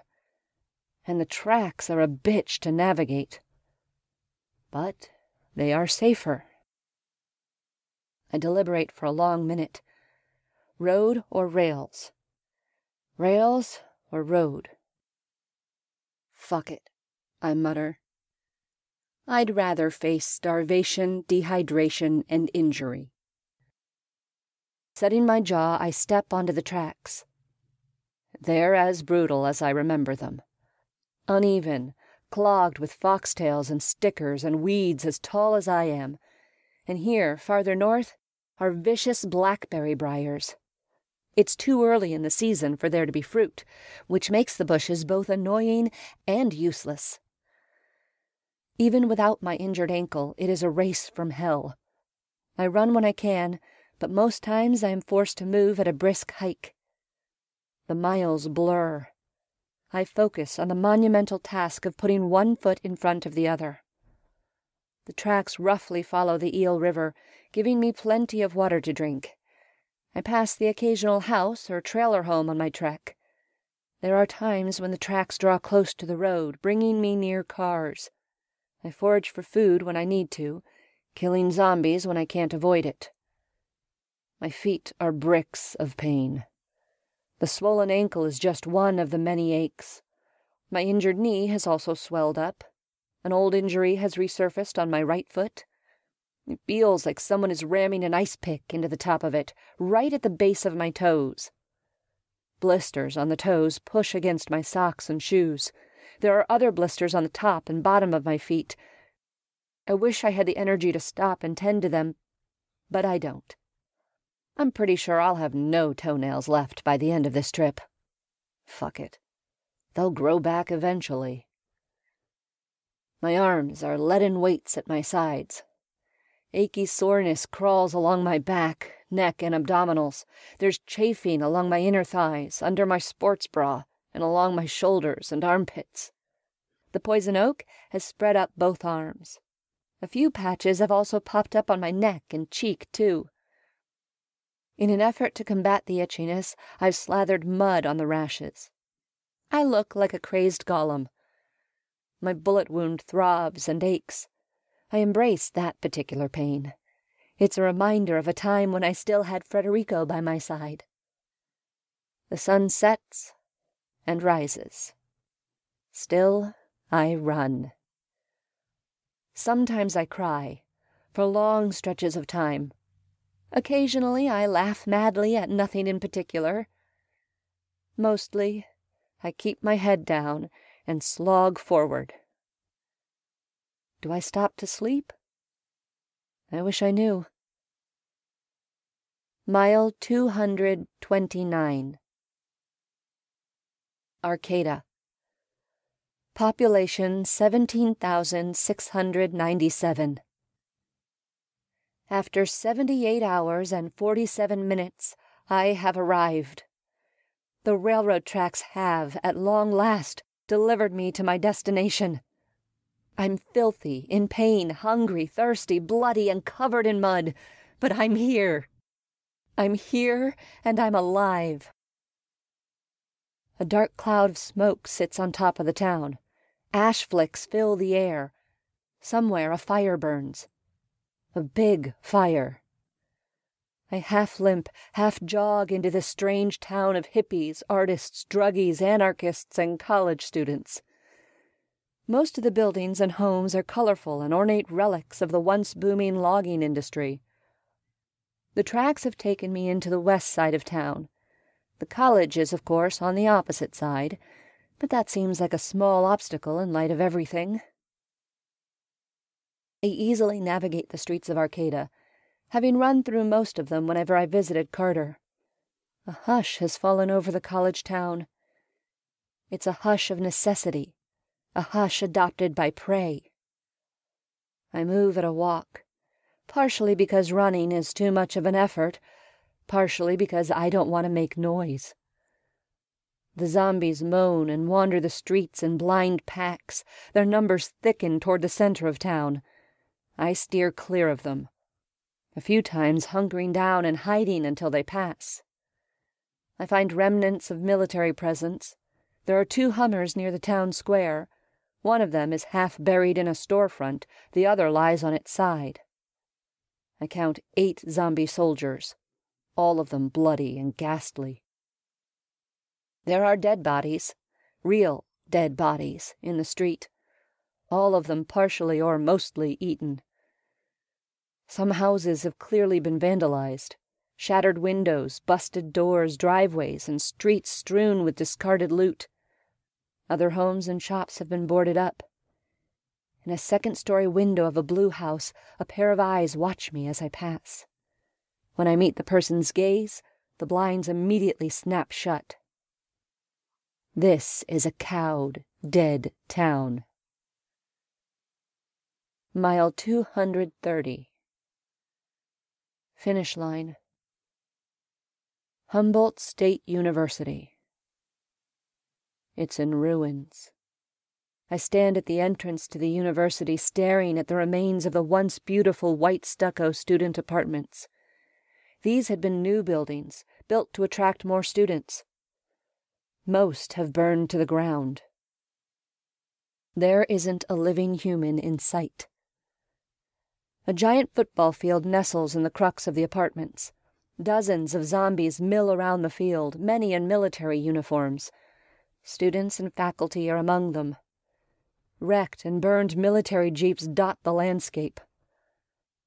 My worst fears dance before my eyes. I crouch behind the broad stucco sign bearing the university's name, taking a moment to steady myself. Keep it together, I tell myself. You're almost to the finish line. Luckily, there are 4 lanes of traffic and a wrought iron fence between me and the zombies. I veer to the far margin and creep past the fence. I break into a run when there's a pile of rubble between me and the undead, following the road that runs along the perimeter of the campus. Strangely alert and awake, I scan the surroundings for signs of danger, my screwdriver and railroad spike in hand. I head toward the dorms where my son lives, hoping the Creekside Lounge is still standing and not a pile of rubble, hoping Carter is still safe and alive. How long has it been since I spoke to him from the old phone in Rod's Roadhouse? 1 day, I think, though my sense of time has been completely blurred. A scattering of bodies lies in the road ahead of me. Most look to have been students, but there are a few soldiers in their midst. There are chunks of torn flesh everywhere, strewn body parts, and way too much blood. They look like they were killed by some sort of explosion. God! What happened in this place? I approach cautiously, wondering if any have turned into zombies. But in the growing morning light, none of them move. They're all dead. Really dead. I continue on. The road is quiet. In the air is a mixed scent of rot, blood, smoke, and pine. I pass other dead bodies, as well as a dozen or so abandoned cars that show evidence of violence, smashed windows, smears of blood, and occasionally a living zombie trapped inside. There are no signs of living humans anywhere. The fire appears to have been focused in the front part of campus. Buildings farther north are untouched by flames, though they bear other scars of conflict. One looks like it was hit by a grenade or rocket launcher. Half its roof and western wall are gone, reduced to piles of debris. Other buildings are riddled with bullet holes.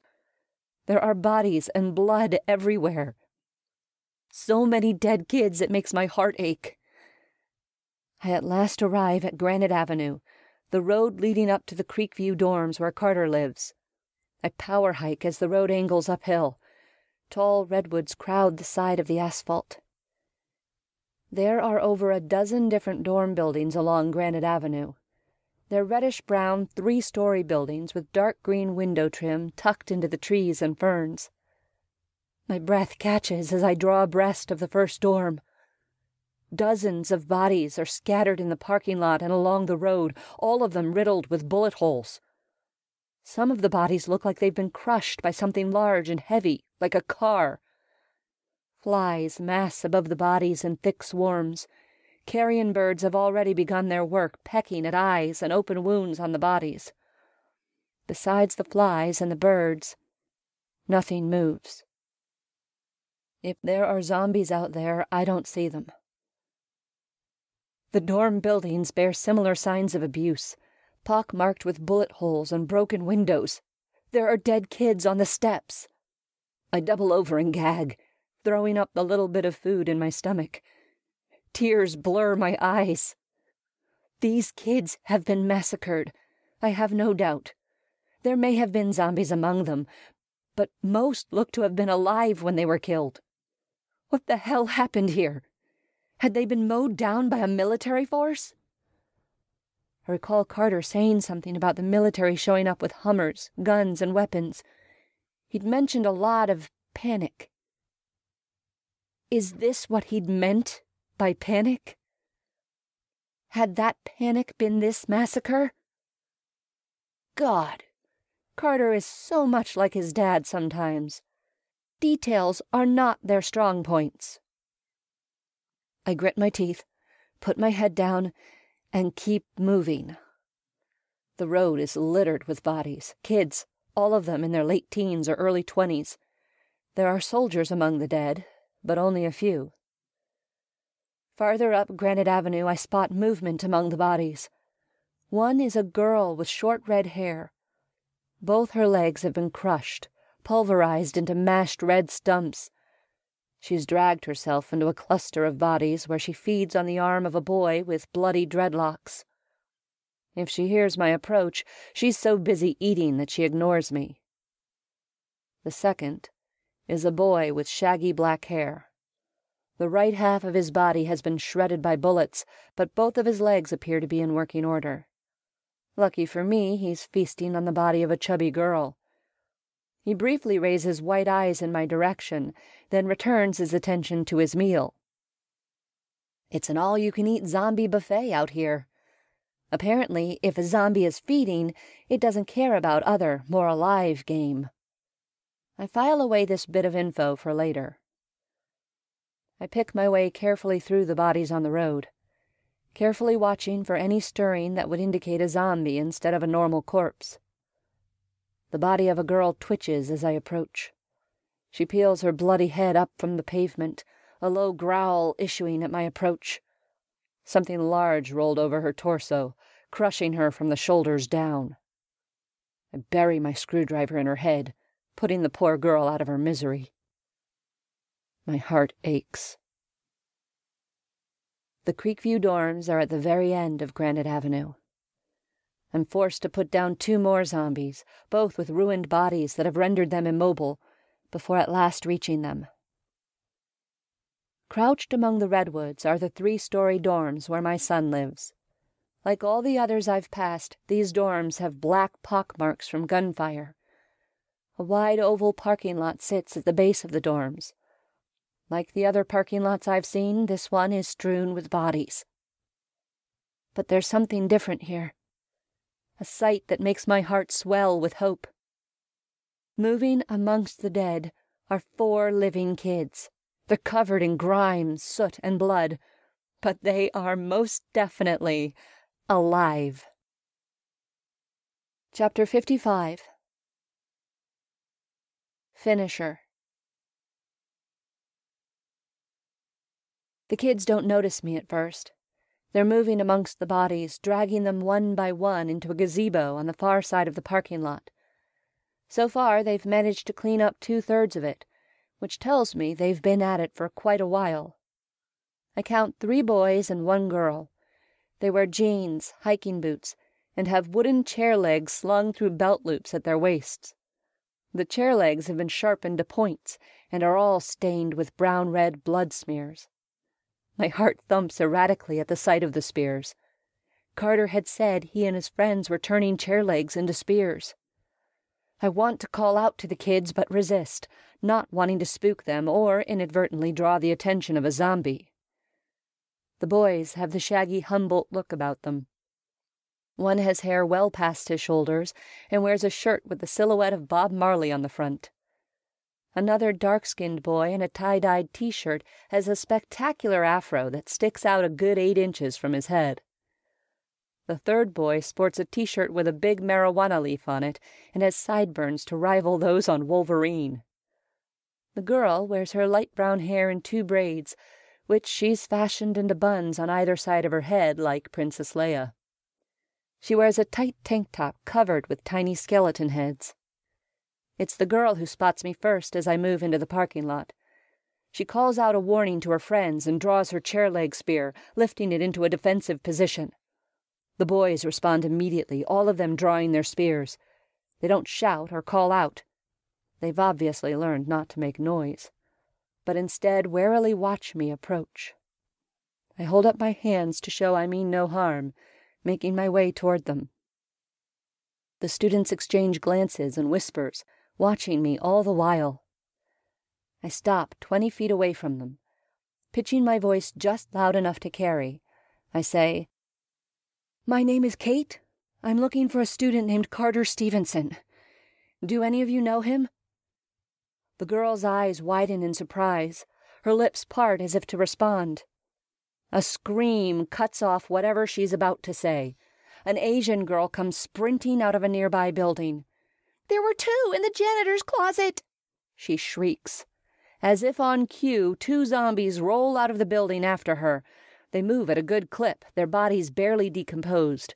"Shit," says one of the boys. "Can't she learn to keep her mouth shut?" The 4 of them move toward the girl, wooden spears raised. I run into their midst, brandishing my screwdriver and railroad spike. They glance at me, then apparently decide to let me join their posse.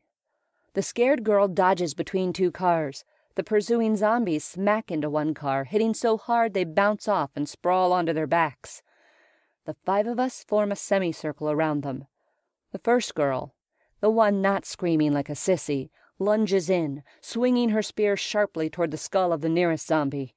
The beast snarls, sensing her approach. Her spear arches down toward his head.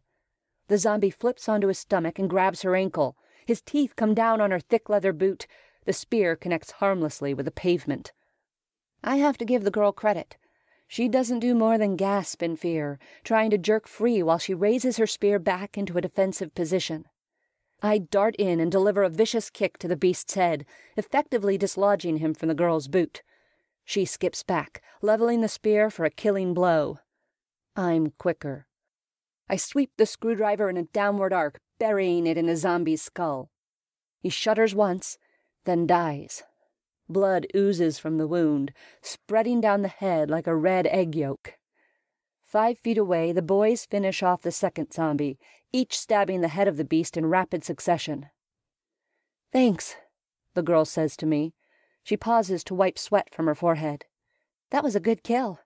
My name's Jenna. I'm Dude, Lila," says the boy with Bob Marley on his shirt. "What the hell? You know better than to make so much noise." Lila emerges from behind the cars, clearly still frightened but equally indignant. "Dude, Eric," she snaps. "I was all by myself trying to clean up the kitchen, and those things practically fell out of the closet on me. Mom?" I spin around at the familiar voice. A bedraggled young man races across the parking lot. His beard has grown to massive proportions, the longest parts brushing the top of his chest. His jeans are ripped at both knees, and blood stains the hem of his faded shirt. Wide blue eyes, so much like his father's, stare at me in shock. "Carter!" His name bursts from my mouth. "Mom," he says again. "You really made it. Carter!" I sprint toward my son. The 2 of us close the distance, dodging around cars and over a few bodies. We practically crash into each other. Our shoes squelch in a squishy pool of dried blood, but we hardly notice. I throw my arms around my son in a bruising hug. He wraps me in an equally ferocious embrace, saying my name over and over. Tears dampen his beard. His, mine, I'm not sure whose. I'm half laughing, half sobbing. My son is alive. He's alive, alive. I grip his face between my hands, studying him, assuring myself that it's really him, that it's really my Carter. "That's your mom?" someone says. Carter's face splits into a goofy smile, a few tears still shining on his cheeks. He glances past me at whoever's speaking, then back to me. "This is my mom," he says, and I'm startled at the pride in his voice. "I told you she was tough." "It's Carter's mom." The words ripple around me as the group of kids congregate, whispering loudly to each other. "She made it," someone else says. "She ran over 200 miles. The students crowd closer to me. There are 6 altogether, including Carter. "Why is she covered in mud?" Lila asks, wrinkling her nose. "What happened to her arm?" "Dude, look at her ankle," Eric says. "It looks really fucked up." Everyone looks at my ankle, which has swollen to twice its normal size. An uneasy silence falls, as though they've just now realized I'm standing here and can hear everything they're saying. "I fell a while back," I offer. God, That was nearly 100 miles ago. No wonder it looks like hell. The mud is for the poison oak. I lightly touch the crooked stitches in my arm, which has scabbed over. I was grazed by a bullet here. You were shot? Carter asks, agape. No, not shot. I make my voice casual, not wanting my son to fret. Just grazed by a bullet. Another beat of silence as the kids look me up and down, taking in my horrific appearance. And, likely, my smell. Hopefully they won't notice the bits of vomit spattered on my shoes, pants, and shirt. Possibly they'll just mistake it for general grime. The pretty girl with Princess Leia hair clears her throat. We, used your strategy to get rid of the zombies that had massed outside the Creekside Lounge, Jenna says. My strategy? I echo. Your attack and stack strategy, Carter says. The one you used to empty the RV. We wedged open a door with some chairs and tables, Eric says, gesticulating wildly. We made the opening just wide enough for one of them to get through at a time. Then we made a bunch of noise and drew them through, one by one. Carter told us about that time you ran that race in Utah and got caught in the snowstorm for 10 hours, says the boy sporting the shirt with the marijuana leaf. We figured if some old lady could do that, we could take care of a few zombies. He cracks up at this. The eyes of the other kids widen as they look from marijuana boy to me. Lila elbows him in the ribs. Johnny, she hisses. Johnny, abruptly realizing what he just said, throws me a look that's half panic, half horror. It's okay, I tell him. I am old. I'm okay with that. It's better than being dead. I try to make my voice light, but for some reason the tension balloons. What Johnny is trying to say, says Afro Boy, is that you inspired us to get off our asses and survive. Yeah, you really inspired us, Mrs. S., Eric says. Then the tension melts away from the group, leaving me speechless. I inspired them? I don't think I've ever inspired anyone in my life, especially with running stories. I'm used to people telling me I'm crazy, not inspirational. Relentless progress forward. Right, Mom? Carter asks, quoting a famous saying by ultra-runner Brian Powell. I laugh, swaying on my feet. I'm so proud of you all, I say. A frown suddenly creases Carter's brow.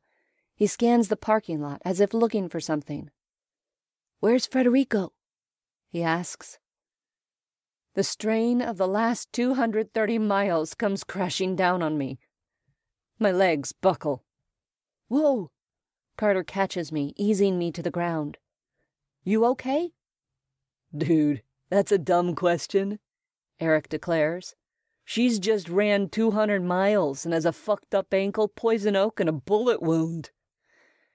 Carter glares at Eric before shifting his gaze to the Afro Boy. Reed, can we borrow your water bottle? Reed nods, handing over the bottle that had been hanging from his belt by a carabiner. I take a long drink, steeling myself to answer Carter's question. I force myself to look into his eyes. Federico is dead. That's what I should say. But it's not enough. It doesn't even begin to encompass all that his death meant, all that he suffered on our journey. He's gone, isn't he? Carter says at last. Uncle Rico? I nod, somehow finding my voice. He died so I could get here. Carter scrubs a hand over his eyes. I pull out the melted Snickers bar I'd found inside the Jeep we drove out of Laytonville. Uncle Rico told me I should bring this to you. I press the crushed candy bar into his hands. Carter sniffles, once again scrubbing a hand over his eyes. Jenna puts her arms around him. Even in my exhausted state, I see the familiarity and, Is that affection in the gesture? My eyes narrow as I study the girl. Carter catches my look. He pockets the Snickers bar and grabs Jenna's hand. "This is my girlfriend, Mom," he says. "Jenna." "Your girlfriend?" I say, stunned, and not in a good way. "Since when?" Awkward silence descends. The boys scuff their feet behind us. Jenna chews on her bottom lip, eyes flicking between me and Carter. My son looks like I've just slapped him. I take a deep breath, trying to get my emotions under control. "Sorry," I say to both of them. "It's just a bit of a surprise, that's all." I refrain from saying, "You never mentioned her to me, not once," though the look I give him clearly communicates this. Carter scrubs a hand through his shaggy hair. "I was going to introduce you the next time you came up to visit. I just didn't expect your visit to come in the middle of an apocalypse." He's got me there. I give Jenna a thorough appraisal. From the smell of things, she doesn't wear patchouli, thank God. A deodorant fan. Not that I'm really in a position to judge another human being by her smell. A closer look reveals blondish tufts of hair poking out from beneath her armpits. I groan inwardly. God, all I wanted was for Carter to meet a nice girl who shaves her pits. Is that so much to ask? There are girls at Humboldt that shave. I've seen them.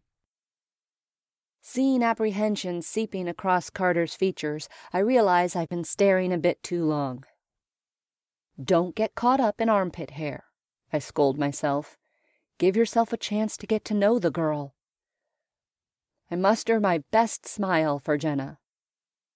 "My name is Kate," I say, extending my hand to her. "Nice to meet you." Carter visibly relaxes, putting one arm around Jenna's shoulders. "All my friends call her Mrs. S." "Hi, Mrs. S." Jenna extends a hand in my direction, offering me a tentative smile. "Nice to meet you. Carter's told me so much about you." She laughs nervously. "He talks about you all the time." "He does?" My smile morphs from forced to genuine. "Yeah." She relaxes a little. "I can't believe all the crazy running things you've done." "Carter told us that you run so far that you sometimes hallucinate," Eric says. "Is that true?" Lila asks. "You run so far you hallucinate?"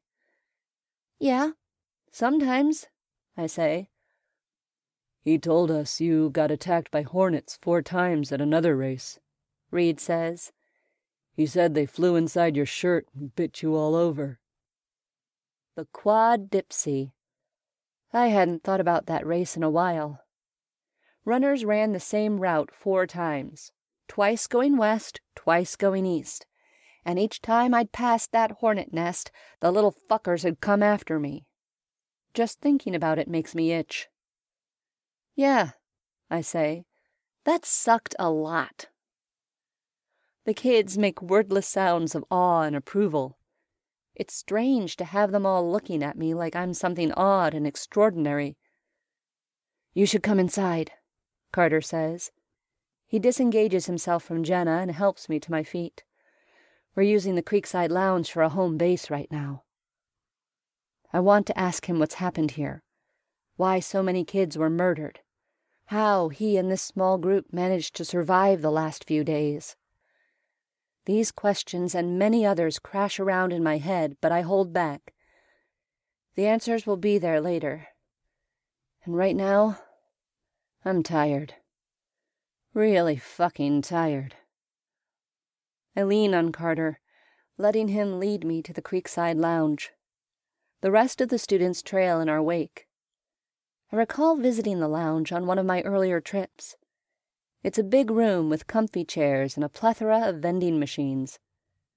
It sounds like a nice place to rest. And maybe take a nap. I could use a nap. As I half walk, half limp toward the building, I let myself appreciate this moment in time. Me and Carter together. as a family should be. I appreciate our companions, the other 5 remaining kids, and a decent shelter. Hell, I'm even grateful my son has someone special in his life. I'm grateful ultra running has given me the strength to come all this way and share it with him. You can't run an ultra marathon and not learn something about yourself. Throw in zombies, dehydration, crippling hunger, perverted thugs, a murdered dog, masochistic drug dealers, and a dead best friend. The learning doesn't stop, no matter how much I wish it would. I'm a finisher. This is the singular most important thing running has taught me. I am flawed. I am as imperfect as they come. But I have grit inside me. I have the capacity to slog through the deepest, nastiest shit, on the trail and in life. This is what Federico was trying to tell me right before he died. I might not be pretty when I arrive at the finish line, but I do arrive. Though it's rarely easy, I find a way out of hard times. This is my strength, my inner beauty. I've finished what I set out to do. For Kyle, for Carter, and for Federico. I have finished. I don't know what the future holds for our small group. But for the first time in my life, I know I have the strength to face it head on. This has been Undead Ultra, written by Camille Picott. Narrated by Gwendolyn Druyor. Copyright 2016 by Camille Picott. Production copyright 2016 by Camille Picott. Would you like another free Undead Ultra audiobook? Head over to my website at www.camillepicott.com and join the VIP bunker. Inside the VIP bunker, you'll get instant access to Dawn Patrol, the Undead Ultra prequel audiobook, completely for free. So what are you waiting for? Head on over to www.camillepicott.com and join the VIP bunker. Hope to see you there.